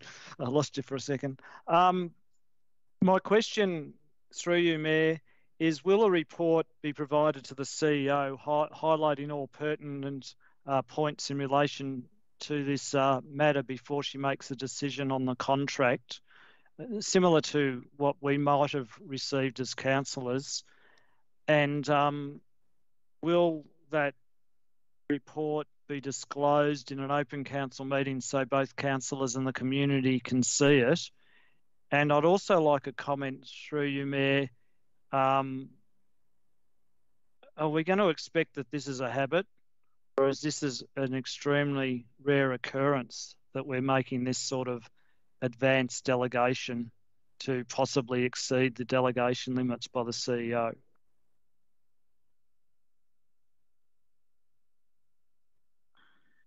So through Mayor, I'm happy to take that question. So in terms of a report to the CEO, yes, there'll certainly be a detailed report to the CEO. Otherwise, she wouldn't be able to, consider the issues and decide on the procurement process. There'll also be a report made to council, but some of the information that would have been given to the CEO will be attached as confidential attachments to the report that goes to council, and that's standard practice, like we do with other contract decisions. And in relation to the second question, in terms of becoming a habit, no, look, I don't think so. In the 4 years that I've been in this position, this is the first time that we've recommended to council such an action, and the reason for that is that we've got some expert opinion on the level of risk with the deteriorating conditions out there, and in fact the risk to life is at moderate level, which is far too high for me to be comfortable with.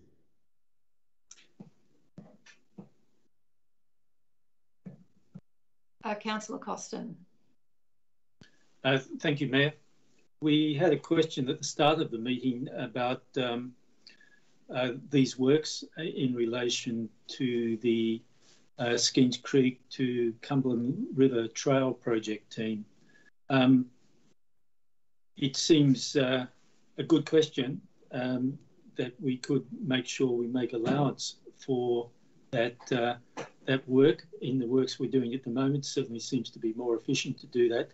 And in your response, Mr. McCann, you said our design is required to relays with the Geelong City Deal team. I'm just wondering, have they liaised yet? And if so, what's the outcome of that decision?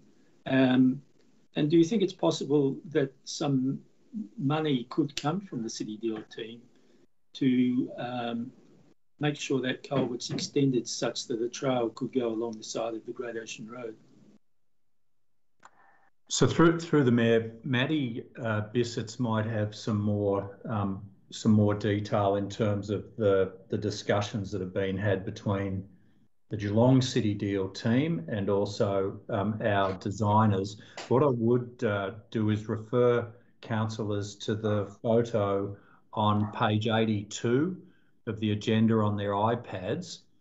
There's two photos on that page, and if you look at the bottom photo, that sort of gives you a pretty good picture of where this infrastructure is, but it also gives you a pretty good idea of the difficulty, I suppose the level of challenge that the City Deal team will have in terms of getting a path along the ocean side of that road. Certainly possible, but quite challenging. Maddie may have some more detailed information about what discussions have taken place to date. Thanks, Tony. And through the Mayor, just to add to what Tony said, the designer has been liaising with the City Deal team.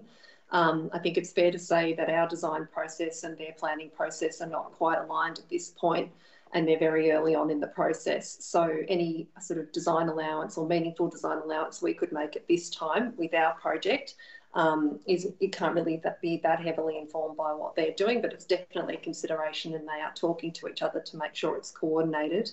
As Tony's pointed out, whatever it takes to get a trail through that location is going to be quite an engineering feat, and we'll probably have an independent of our outlet at the end of the day. Thank you, Penny. Councillor Potter. Thanks, Mayor. Mr. McGann, I think the consultant provided a chart with a risk matrix. Just wondering, did we apply our own risk acceptance criteria to the situation, and did it align? If we did it align with that was presented by the consultant? Through the Mayor, no, we didn't. The consultant's report. So they're a geotechnical engineer who we use regularly. It was quite clear. Well, number one, they've got specific expertise in an issue like this, specific expertise beyond any of our staff, and it was quite clear in relation to the assessment of risk. No worries, thank you. Okay, are there any further questions? Okay, if not, councillors, we have a recommendation before us. Do I have a mover?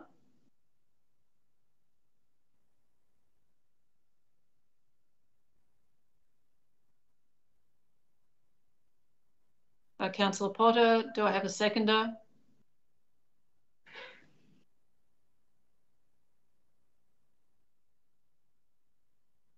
Councillor Costin, is it to be opposed? Okay, Councillor Potter is the mover. Thanks, Mayor. Look, an unusual recommendation, which I'm sure won't be a habit, but necessary under the circumstances. And we've heard from Mr. McGann about the risk to life if this situation isn't rectified as soon as possible. I'm sure due diligence will be adhered to while we go through this quick process to get these works commenced. I hope it stays within budget, but works need to be done, and they need to be done ASAP. Councillor Costin as the seconder. Thank you, Mayor.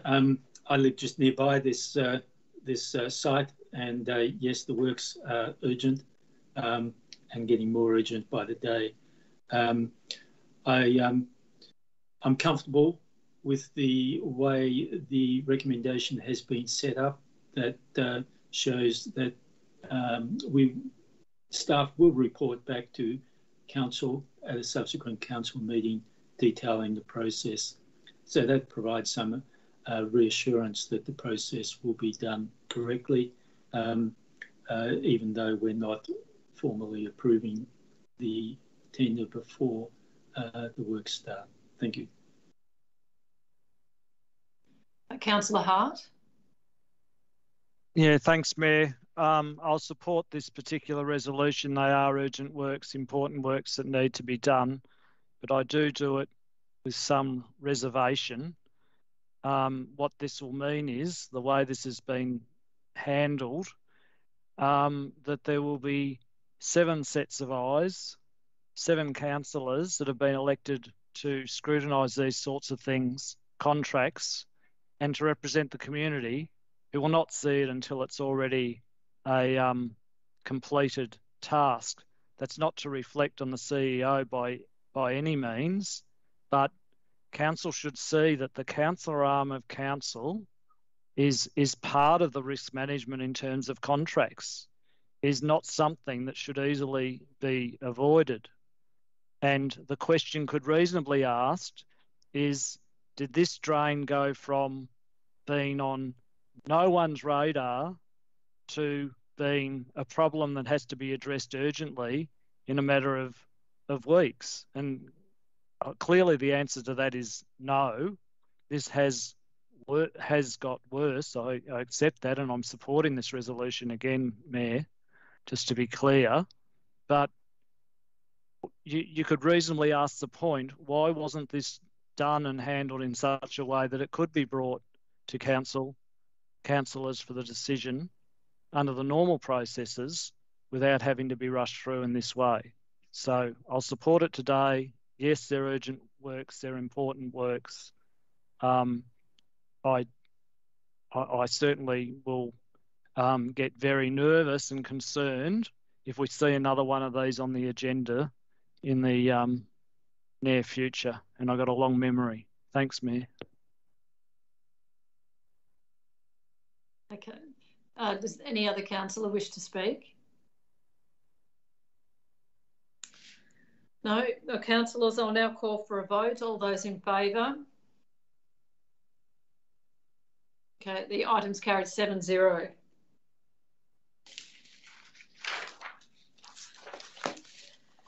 Councillors, now we move to item 10.7, the Quarterly Performance Report 2020-2021, April to June 2021. Do councillors have any questions of officers?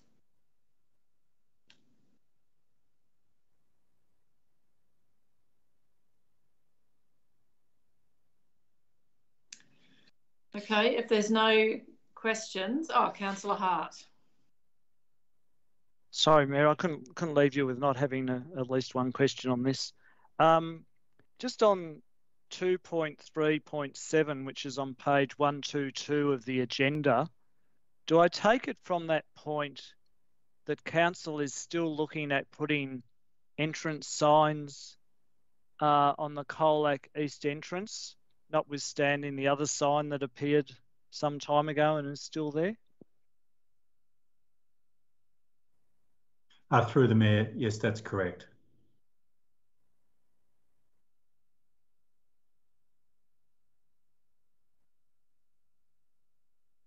Are there any other questions? Councillors, we have a recommendation before us. Do I have a mover? Councillor McCracken, do I have a seconder? Councillor White, is it to be opposed? No. Councillor McCracken is the mover.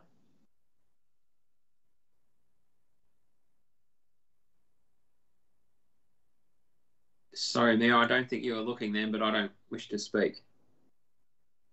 Sorry, I was just writing it down who the mover was. Okay, that's easy. Councillor White is the seconder. Just briefly, Mayor, just to say that it's a very comprehensive report and covers a lot of ground, and it really goes into the detail of the achievements of what the officers are undertaking. I think it's a report that we can use and improve over time to really be one of the key mechanisms for accountability, and I think it's a good report for us to have a good look at, and I will be supporting this report. Does any other councillor wish to speak? Councillors, I'll now call for a vote. All those in favour? The item's carried 7-0.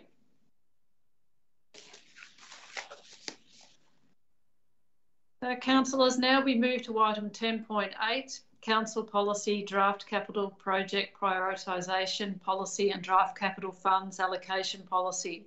Do councillors have any questions of officers? Councillor Hart. Thanks, Mayor. Through you, if these policies adopted, how do these work with the council decision-making process? Do councillors still have a role in decisions, or are we going to get to the stage where there's just you refer the policy's the answer, and that's all there is to it? Just trying to understand how that will work with the councillor arm of council. Through the Mayor, thank you for the question, Councillor Hart. These policies do embed within the Policy Council's role in the approval process and involvement. It very much talks to the whole spectrum of delivering a capital works project. And there are multiple points along that journey where councillors are involved, from business case right through to awarding a contract in some instances. In the capital funds allocation policy, it is outlined that council will be part of the approvals process for certain projects that are a higher risk and a certain value in terms of the scope, and that they have a level of comfort around what projects we're investing our money in.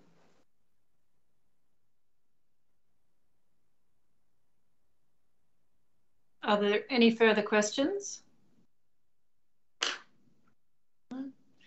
Councillors, we have a recommendation before us. Do I have a mover? Councillor Hart. Do I have a seconder? Councillor McCracken. Is it to be opposed? No. Okay, Councillor Hart is the mover.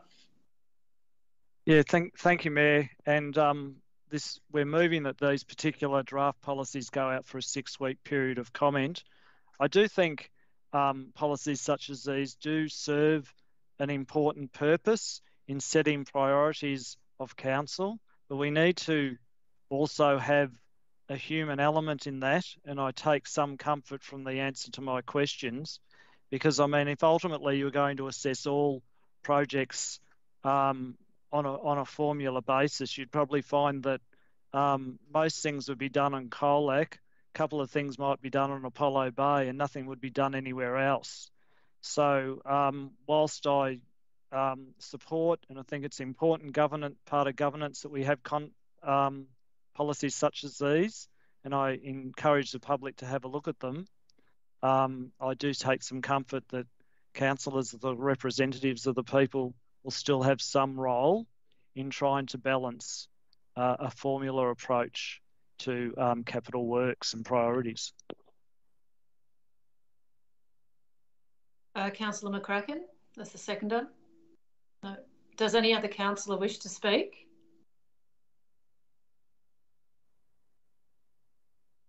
No. All right, councillors, I'll now call for a vote. All those in favour? The item's carried 7-0. Councillors, we now move to item 10.9, authorisation of officers under the Planning and Environment Act 1987. I advise the meeting that the CEO has withdrawn this item from the agenda for further review.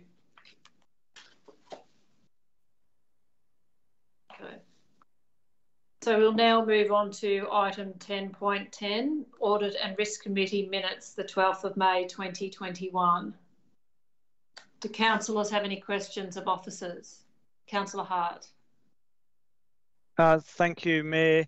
On today's agenda, you can see on page 172 and 173 on these audited minutes from May that the Audit Committee added an extra point. You can see that when you compare the what was adopted compared to the recommendation.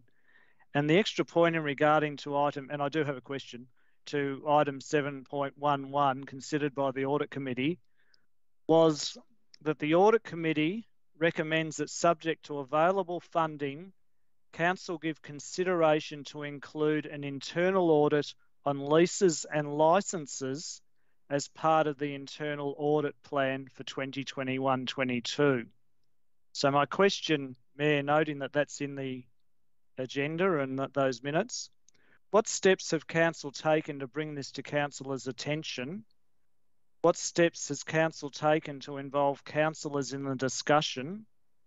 And will such an audit be funded and undertaken or not?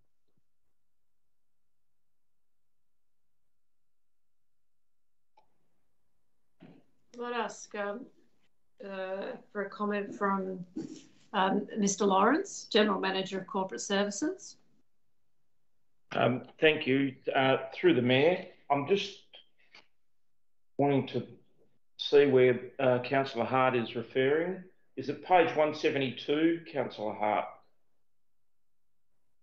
If you start at 170, through you, Mayor, if you start at 172, you see the recommendation. If you go to page 173, so it's both pages, you see what was adopted. And by comparing what was adopted with the recommendation, you see that the Audit Committee added an extra point. And when you go through it to see what the extra point is, it's about an audit on leases and licences, which led to the questions I asked.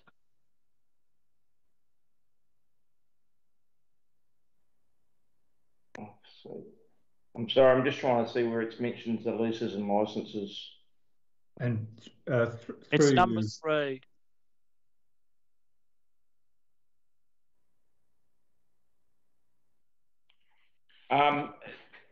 Thank you, Councillor Hart.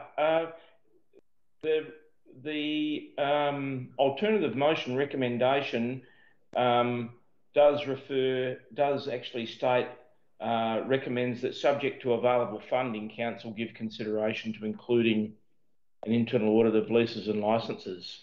So my suggestion would be that at our quarterly review, where we may identify available funding, the option could be put to Council then whether we do that, or the funding might be referred for some other use.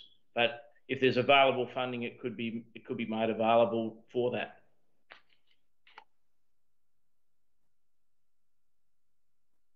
Yep, Councillor Hart.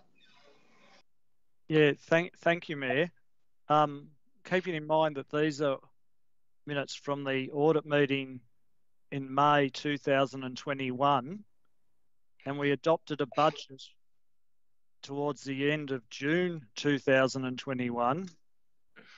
Could I please have an answer on what steps Council management took to raise with councillors whether or not this particular audit should be funded? Through the Mayor, Councillor Hart, I'd have to take that on notice, but for an upfront answer, I'm not sure that any particular action was taken, other than when the audit plan for the new year was considered. It was determined by the executive management team and Crow when we did that consideration that there was higher priorities for internal audits.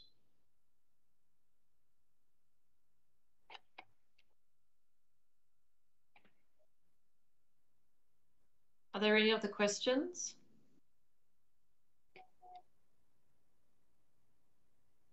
Okay, councillors, we have a recommendation before us. Do I have a mover? Councillor Hart. Do I have a seconder? Councillor McCracken. Is it to be opposed? No, Councillor Hart is the mover. Yeah, thank you, Mayor. This won't be the first time I've spoken to an item on the tabling of the Audit Committee minutes in these open council meetings. I've done it before. I'm very mindful that I can't discuss the details of discussions at the audit committee, and I don't intend to do that today. However, what I've said in previous council meetings is these audit committee minutes, not only are they an important transparency measure for the public, if you read where the audit committee has recommended something different to the recommendation, as you can do today on page 172 and 173, you can get a message from the audit committee. So these are resolutions where the audit committee has said something different to what was recommended by management. And that's open because it's in these open agendas. So we can draw from page 173 that the audit committee recommended that there be an audit subject to funding on leases and licences for the coming year. And that's the extent that I can mention what was discussed, because that's in the open agenda today. So then the question obviously becomes, how does the councillors get informed of instances where the audit committee has recommended something different? And I'd put it to you, Mayor, that the answer is that when management feels like telling us, they do. Otherwise, we're left to having to compare points of difference in audit committee minutes, as I've highlighted today. Then we get the discussion that, oh, well, it could be discussed in the quarterly review. These minutes we're dealing with in August reflect what occurred in May, 3 months ago. And I don't have a problem that they have to be confirmed before they're tabled. I don't have a problem with that.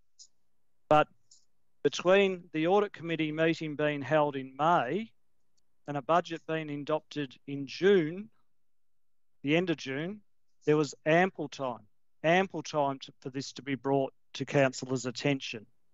Instead, and I don't really expect councillors should need to do this. I know where to look because I happened to be at the meeting in May.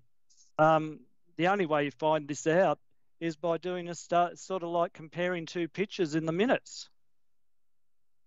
Is that appropriate? Is that how you find out things that have been raised by the audit committee? There's some things that are brought to our attention, but others that are not. So I think that's something to think about as councillors. I think that senior management should think about it too. Councillor McCracken is the seconder. No. Does any other councillor wish to speak? No. Councillors, I'll now call for a vote. All those in favour? The item's carried 7-0.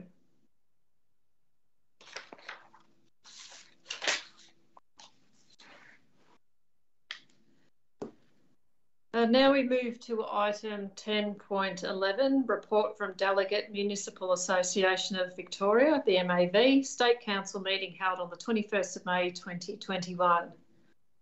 Councillor Hub, this is your report, so over to you.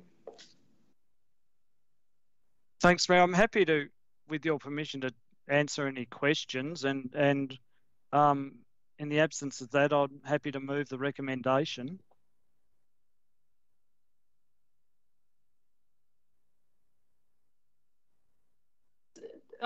Councillor Potter. Happy to second the recommendation, Mayor. I don't think there's any questions. Oh, Councillor White, do you have a question? Thank you, Mayor. Yeah, I had a very quick look at the report, and given our earlier discussion, I'm just wondering, Stephen, if you would comment on whether there'd been any. I noticed the MAV supported the development of the alliances, and I wonder whether there was any discussion about that at MAV, if you could enlighten us as to any of discussion around that. Yeah, thanks. Through you, Mayor. I don't recall any discussion on it. What tends to happen at the MAV, if I can just clarify, there can often be 80 or even 100 resolutions. I mean, you see how our council meetings go with 12.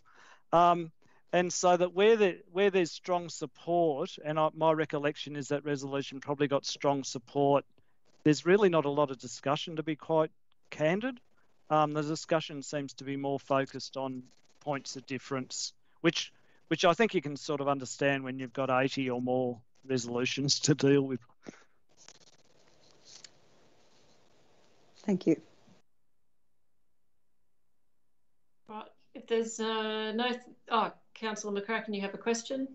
Yeah, sorry, just quickly, I thought it was an interesting one because Councillor Hart, item 28, which is the one that was put forward by Colac Otway, you said it was unanimously supported by the MAV, which is a good outcome. What's the sort of impact of this from here forward, if you can help, if that's all right?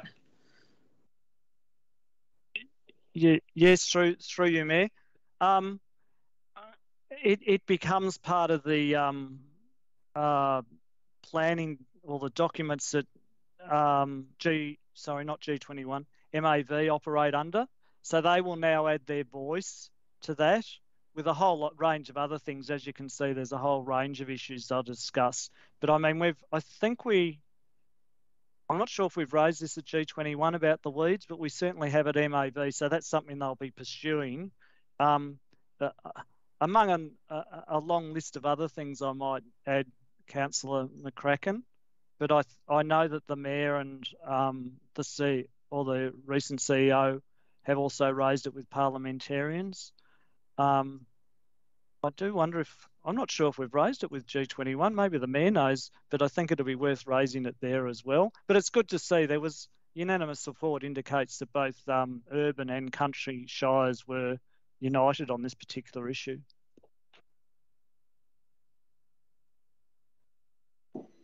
Thank you. All right, councillors.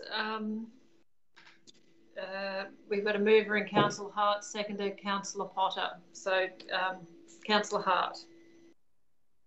Yeah, thanks, Mayor. I do want to apologise for the fact that I couldn't bring this report on the May 2020 MAV State Council meeting to an earlier council meeting, but I thought it was important that councillors could see the adopted resolutions, and a couple of councillors have touched on some of those today, and the particular report wasn't available in time for the June or July meeting, hence why I've brought this to this meeting. Councillors may be interested to know this is the first MAV State Council meeting since October 2019. The 2020 meetings weren't held due to the COVID situation. An important thing I take from this recent meeting, May 2021, that all the resolutions were able to be considered, whether they were rural or metropolitan related. Delegates were able to fine-tune any resolutions that needed fine-tuning. And I think the MAV worked very well with all councils, really. And this was an improvement on the October 2019 meeting. Councillors who had a report on that may recall we actually raised some concerns about how some motions weren't considered.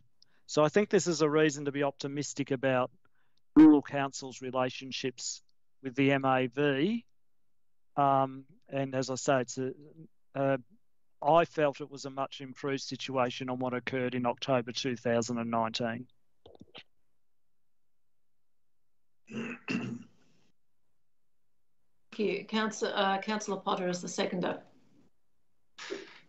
I just want to thank Councillor Hart for his report. He's a dedicated member and representative of council at MAV and does a good job in my view.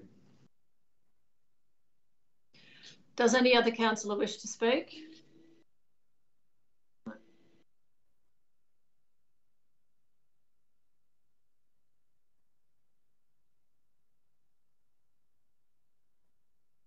I have my microphone muted, sorry. Councillors, I will now call for a vote. All those in favour? The item is carried 7-0. Councillors, now we move to item 10.12, report of informal meetings of councillors. Please note that this item is to report the informal meetings of councillors and does not require a council decision. Thank you, councillors. That concludes this council meeting of the Colac Otway Shire. I declare this meeting closed. Thanks, Kate. Thank you, Mayor. Thanks, Mayor.